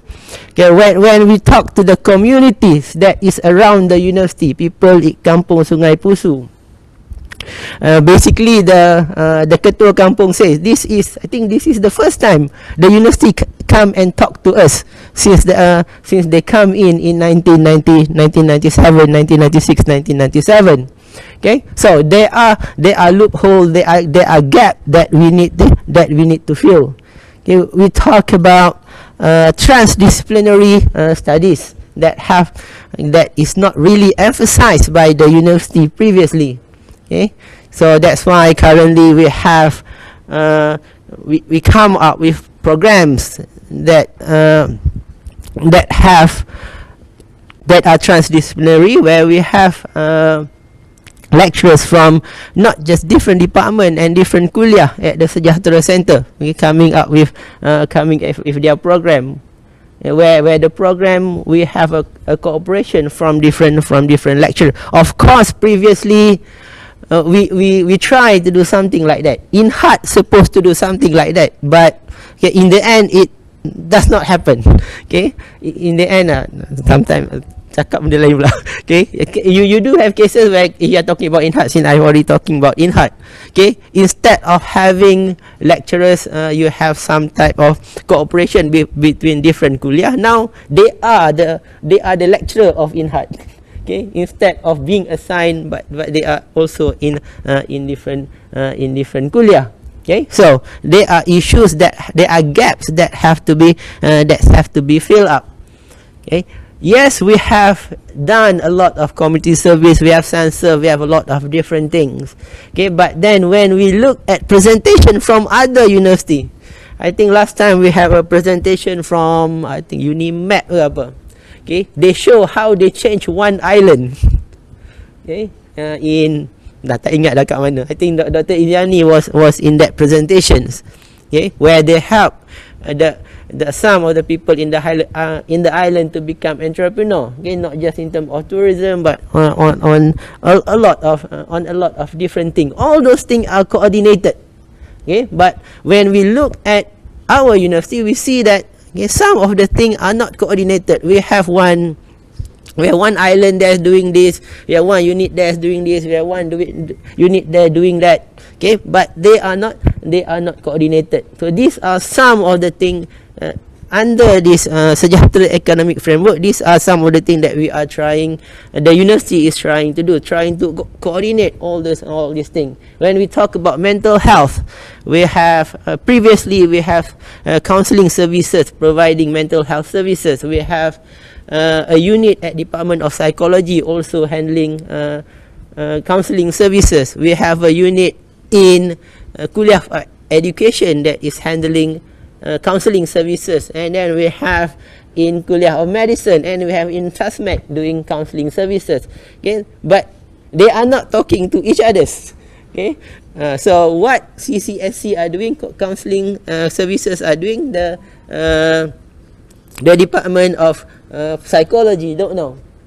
So one of the initiatives that the university have currently is they have a mental health task force, and from the mental health task force we come up with an Ihsan Council, and these Ihsan Councils are the body that's going to coordinate all these different units.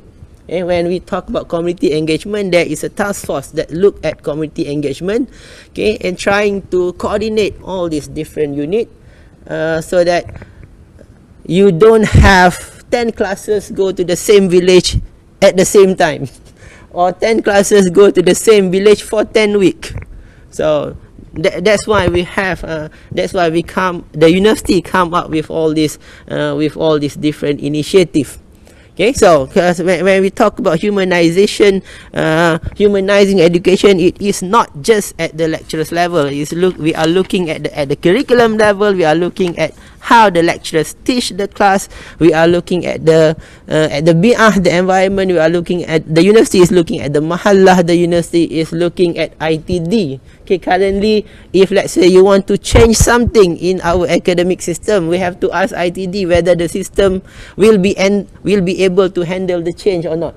If the system is not able to handle the change, then we are not able to do what we want to do academically. So there are a lot of gaps that have to be fixed. Okay, so that's why I think that's why the university come up with the framework, trying to link all these different thing together. And the university have come up with different task force. Okay, you have the task force for Unicore, you have the task force for mental health, you have the task force for greening the university. So that's why there are people who have been volunteered into this task force. Hopefully they look at it as volunteering to the university in order to improve the university. I know apa Dr. Irwan asyik nama Dr. Irwan keluar in the task force, and because I was one of the people who are involved different task force. Okay, so we have to limit Dr. Irwan, we have to limit these people, we have to limit these certain people, because anytime we have task force, the chair is going to mention the same name. Okay, so itulah so that's we try to limit different people in different task force, and in fact we try to have as much people as possible in the task force so that we can have more ideas in order in trying to improve the university. We involve students in trying to improve the university. So that's why today we have a student over here, and hopefully when we have other event, we can also have views from the student. Okay, views, because most of the time, okay, we don't even know what the student want. Okay, sometimes what the student want is right. Okay, sometimes what the student want is not right. Okay, but we have to tell them lah what is good, and what do you think? What do we think? The ideas can be improved. Okay, so that's my comment. One of the things that I have to do is to talk about what do we have to do? Okay, what are the roles of administrative? What are the roles of lecturers in supporting this sejahtera academic framework? Okay, for administrative staff, that we have done a lot of audit looking at how administrative staff treat students. Okay, how administrative staff treat international students, how they treat Malaysian students. For sure, the treatment between international students and Malaysian students are different. So that's why we have that task force for inclusivity. So how do we make this? We have Ummatik Week, but the Ummatik Week is just for international students. So that's another thing that we have to figure out. It is Ummatik Week. It should be for all students. So even from the international student perspective, they are looking at international students. They are not looking at all the students in the university. Okay, so administrative staff, we have a lot of issues with how they treat the student. Okay, when student come to the office, that have to be improved. Okay. So this thing, in terms of time management, when I graduated, I think it's 2006 or something. Okay, and the first day of class, I look at all the doors. class is postponed, class is cancelled, class or whatever. Okay, now there is a reduction lah. In terms of that postponement and cancel class being cancelled. Yeah, and this coming from the lecturers that's cancelling the class. When I was at USC fighting for 10, 11 years, there was only 2 instances my class was postponed. One is because the lecturers have a family, their family passed away. And another instance is that the lecturers have a meeting at Washington DC.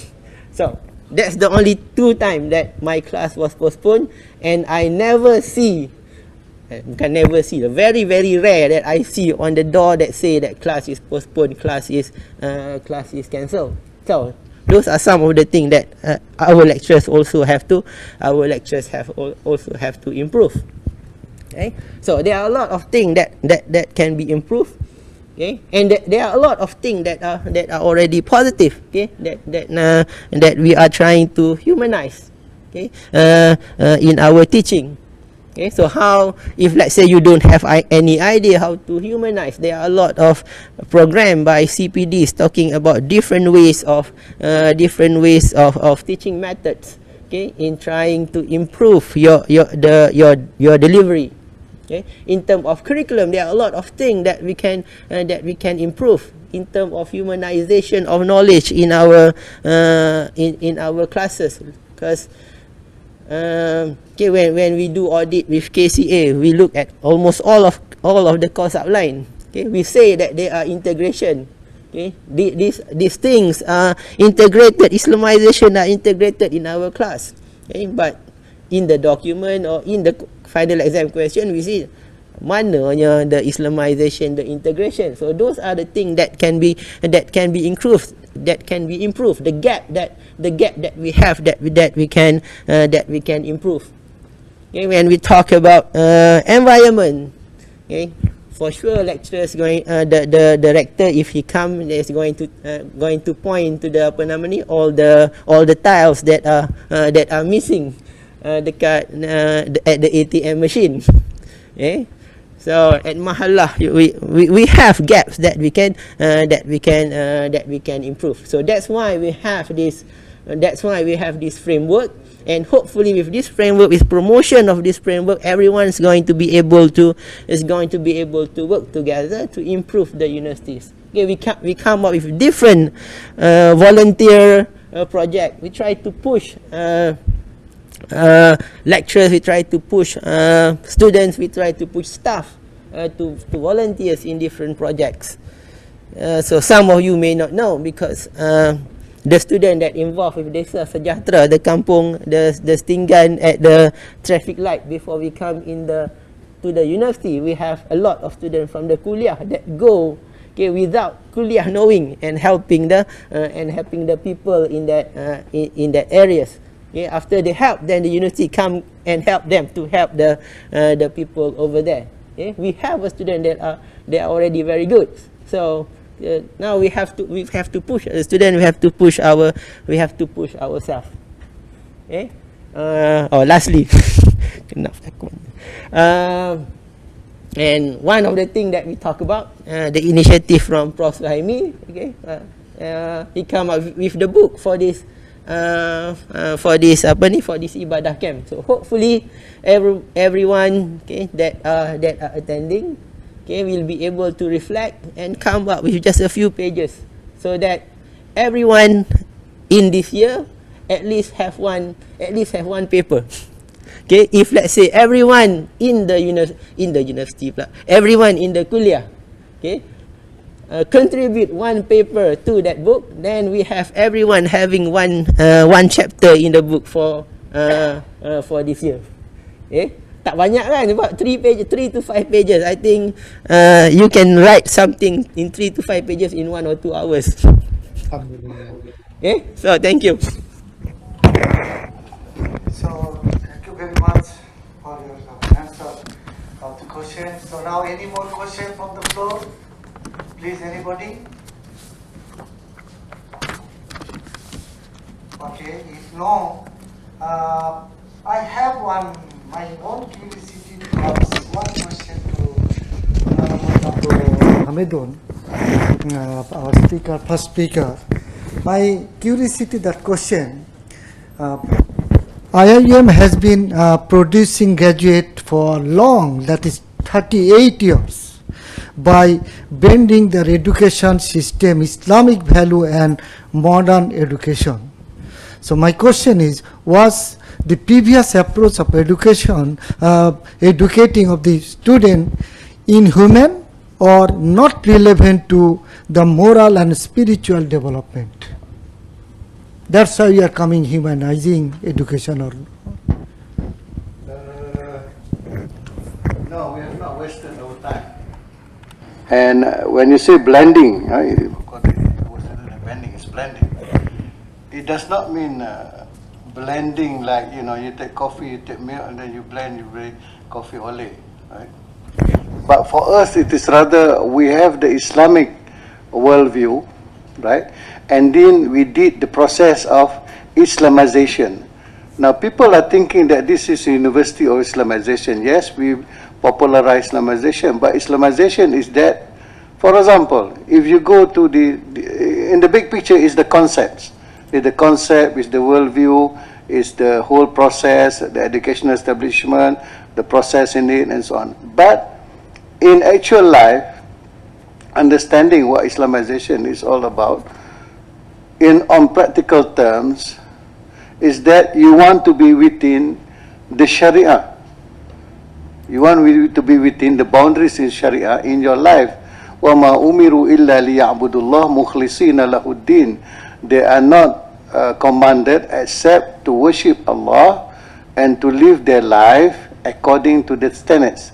مُخْلِصِينَ لَهُ الدِّينَ. In all sincerity, living out their deen, which is their life according to what they call it, Ma'abul ala Maududi, in the four terms. That deen is basically the whole life, but when it becomes deen, it becomes something that is ibadah, is when it follows the tenets and the rulings of the Sharia of Islam.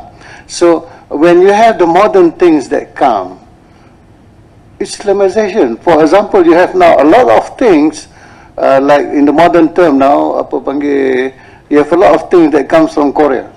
You know, people are going into the Korean culture now because of globalization, right? So all the young people wants to eat something Korean. Now, when you see this in the supermarket, what's the first thing you see? The first one, you're looking for the halal logo, right? Okay. When you don't see the halal logo, you look into the ingredients. And there's nothing E400 something and so on, there is nothing haram, then you take it and you buy it because you want to eat something halal. That is Islamization of your life. It's a micro picture. In the bigger picture, of course, the whole thing, even Islamization of the political system, right? What does it mean, right? So this is the bigger picture. So with, for me, with this Sejahtera thing, for now, it's humanizing, right? Yeah. It's humanizing. You're going to the qualities of the human being in the whole, the Insan Kamil that we also spoke last time, Insan Kamil. I remember Dato Sri Anwar Ibrahim at that time as the Minister of Education, right? In our tarbiyah asyamilah, kita perlu membangunkan manusia sehingga dia sampai ke tahap Insan Kamil. So I even said that. That was in 1970s or so on, 1980s. All right. So now with this new concept is something Sejahtera, like I said just now, there's a concept, there's the mechanism of implementation, that's the assessment, and it's based on the human experience about this sustainability of the world, and I take it as these are the new raw materials for our spaceship engine, the nacelle warp speed of Star Trek Enterprise, Enterprise, for example, right? But that raw materials, Sejahtera cell, cannot be put into the engine yet until it has been filtered and become pristine with no what do you call it, corruption, it has to be pure. So that filter is Islamization. right? So we cannot get away from Islamization, whatever we put. Now I said it is just looking at human being, but consider, if you read Ben Green, if you read Michio Kaku, consider in the future when you have enhanced human being. Like I mentioned just now, just a bio machine. What about other thing? When you become an almost an android, a bot, whereby when that yes, can I continue? When there is a human machine enhancement, right? Even for example, Ray-Ban sunglass now have miniature camera, and you even have the holographic screen on it. So it's now people with Ray-Ban, they can just do this for their screen, scroll up, scroll down, scroll left, and so on. So you see, like I told you just now, technology and science is on an exponential curve. Y equal x3. This is not y equal x. So a time will come when you have superhuman. That's why that Jewish guy talk about Homo Deus. Homo Deus, the godly man, the divine man. Right? But I'm saying that we are Homo Paradiso. We come from paradise. All right? So our concept, we will still have that paradisical nature, but then later on, when it is not only talking about humanizing education, but it is more about the environment. And the environment, we say, is not only the planetary environment. Perhaps we are going to talk about the whole Milky Way system. Perhaps we're going to talk about, like I was telling just now, interpret or give the tafsir of Ya ma'ashar al-insi wal-jinni, both. In istata'tum an tanfuzu min aqtari samawati wal ardi fanfuzu la tanfuzuna illa bisultan. Oh, the whole of man and the whole of jinn, right? If you are able to penetrate the heavens, then do it. You will not be able unless you have that power. So I think that is what my answer to you is, that we are not something new, but we are adding to it, making it more like our dean said, making it more, tightening up the screw, you know, taking care of the difference between discipline. For example, that's why they call for transdisciplinarity. So it is part of the whole process where we will evolve to be, as a system, as an institution, to become, if we work hard, to become the leading, the Rahmatan lil Alamin, and the leading institution to show that balance between that in the human being, that balance that we can get to live with our environment.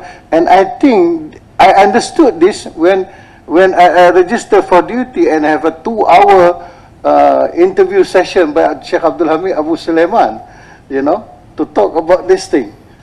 I can still remember that. So now it is like, you know, something that has already been mentioned, but now we're going to put it into action and doing it.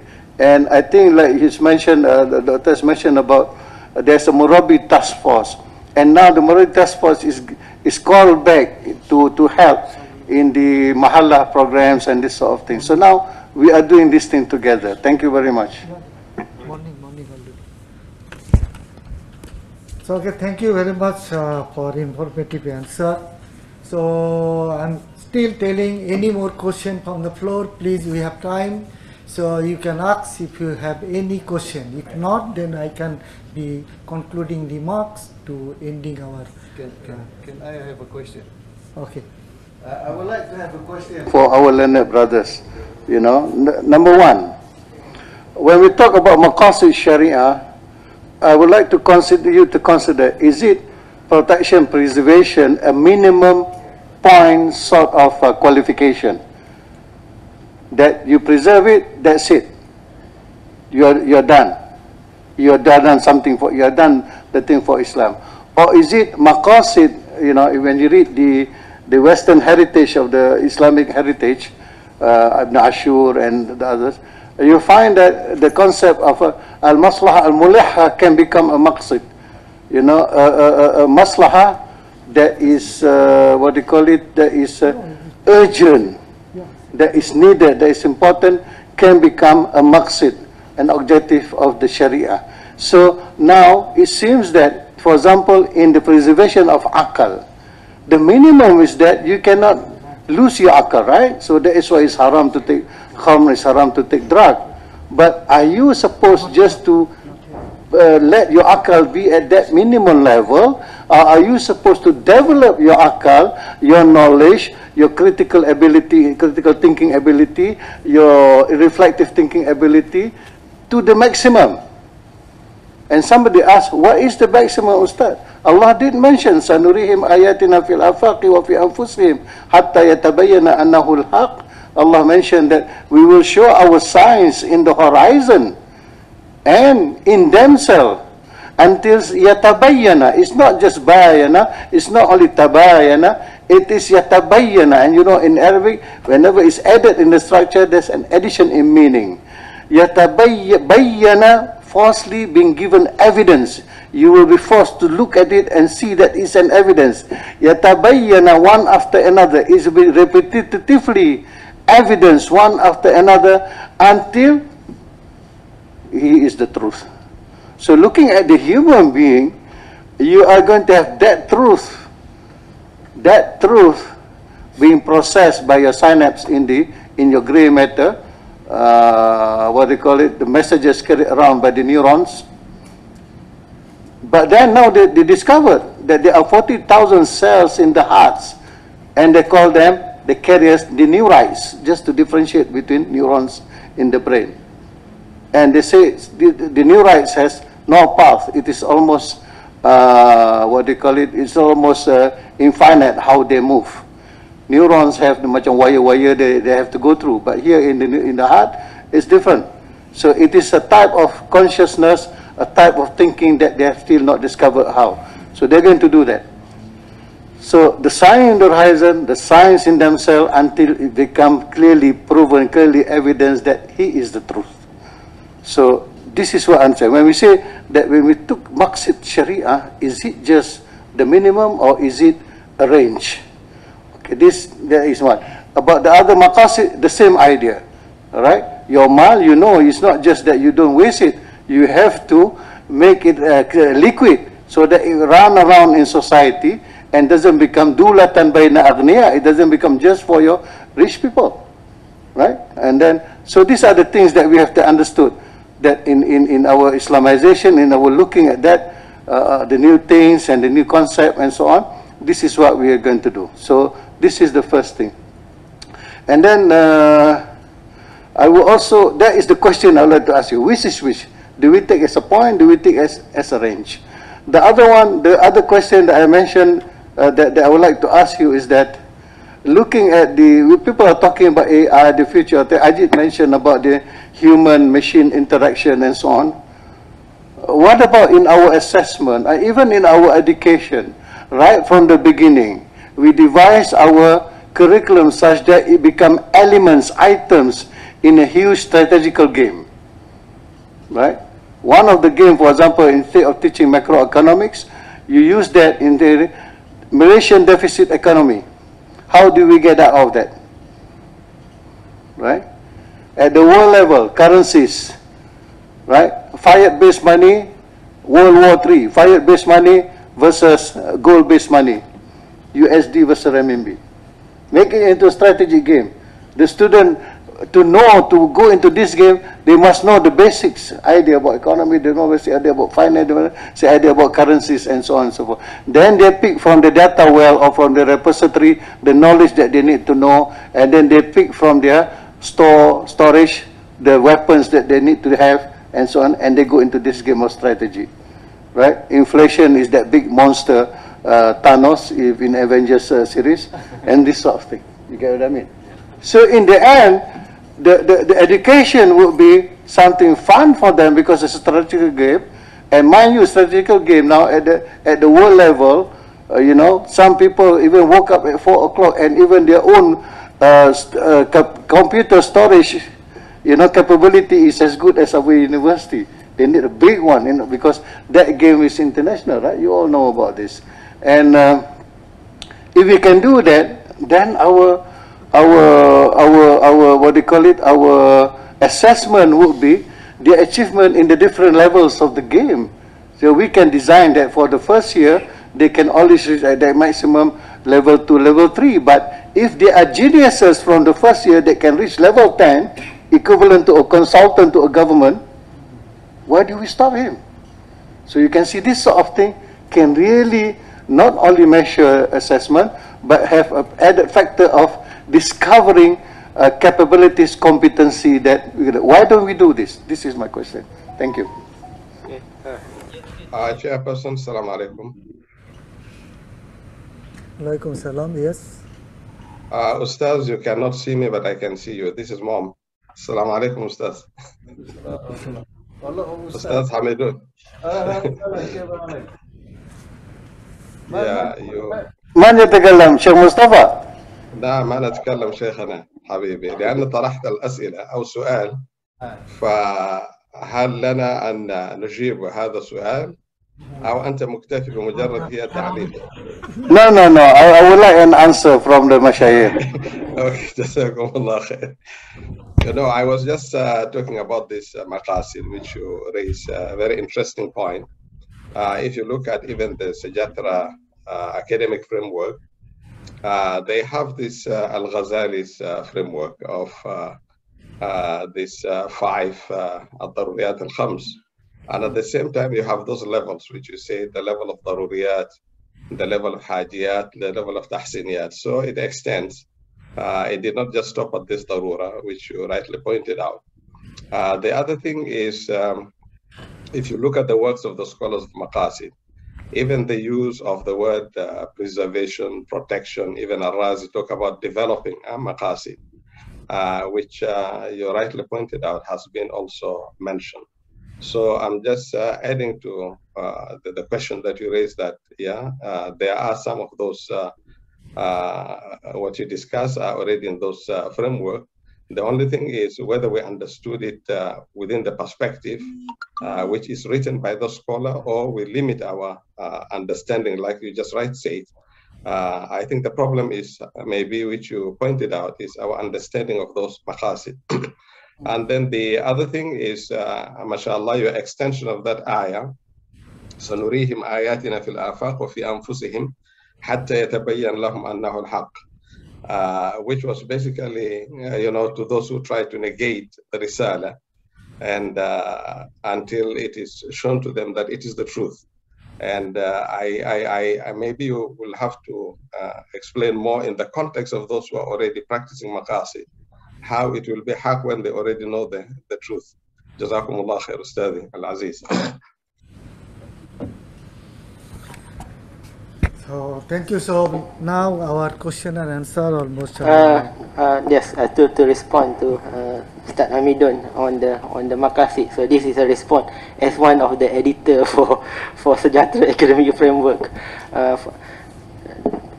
When we want to put that the word, okay, we was thinking about this on the same line as what you are thinking. Okay, but given that if we introduce something that is new, then you may have a lot. We are afraid that instead of talking about that Sejahtera Academic Framework, then they are debating on the part on Maqasid. In fact, even when we try to write, rector was asking, okay, what should be the right word? Okay, in the preservation is something that is just minimum, but we don't want just something that is minimum. We have to be something that is more. Okay, so we have that discussion. Okay, when we write the framework. And in terms of the assessment, okay, we do have something that is similar currently with the new Unicore, especially for tilawah, okay, where students going to be tested. Okay, so they are going to be given the different level of reading of the Quran. And if let's say they are at the highest level, what they have to do, they have to become teacher for the course. Okay, so something that is similar. So maybe we can make it bigger, okay, improve this to other courses, yeah, or at the university level. Thank you. Okay, we are almost of the end part of our today program, the morning session, and I'm giving the brief concluding remarks. There was a 4 speaker. So first speaker, let's say Honorable Dato Hamidon, he mentioned about the Shariah contribution to the humanizing education related all this aspect he already explained, and many aspect other things he already explained our question and answer session also. Whereas our second speaker, Dr. Nick, in this Saiful, he actually highlighted to the technological advancement through the Industrial Revolution 4.0, how it can be away from the humanizing process. So to aspect this, technology he can be differ and indicated how it can be technology giving to us to away from the humanizing education system. Whereas our third speaker, Brother Zahid, he indicated in terms of student point of view and make the highlighted differences between previous approach of Islamization of knowledge to the current agenda of humanizing education system. So he tried to address it. And finally, our Dean of the Kulia, last speaker, and he indicated that the challenging issue of this solution when humanizing process face any challenging, and explain all the aspect expert of the education and how it can be helped to our education, even though the learning how to actually know about the humanizing total process and how it can be incorporated in our curriculum newly and introduced, although the Maqasid al-Shariah and Islamization value previously also we already used, but newly something, how we can be mechanism to introduce them is explained properly. So it was actually the concluding remark from this section. Actually 4 basic speaker, our things. So before ending, just we are ending this session, our Ibadah camp day 3 with the Surah Al-As.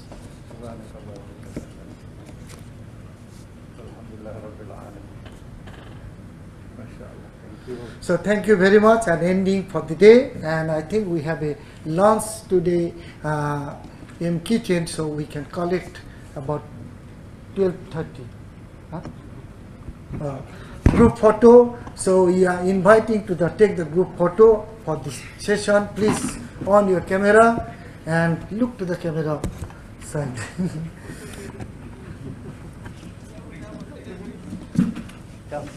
Yeah.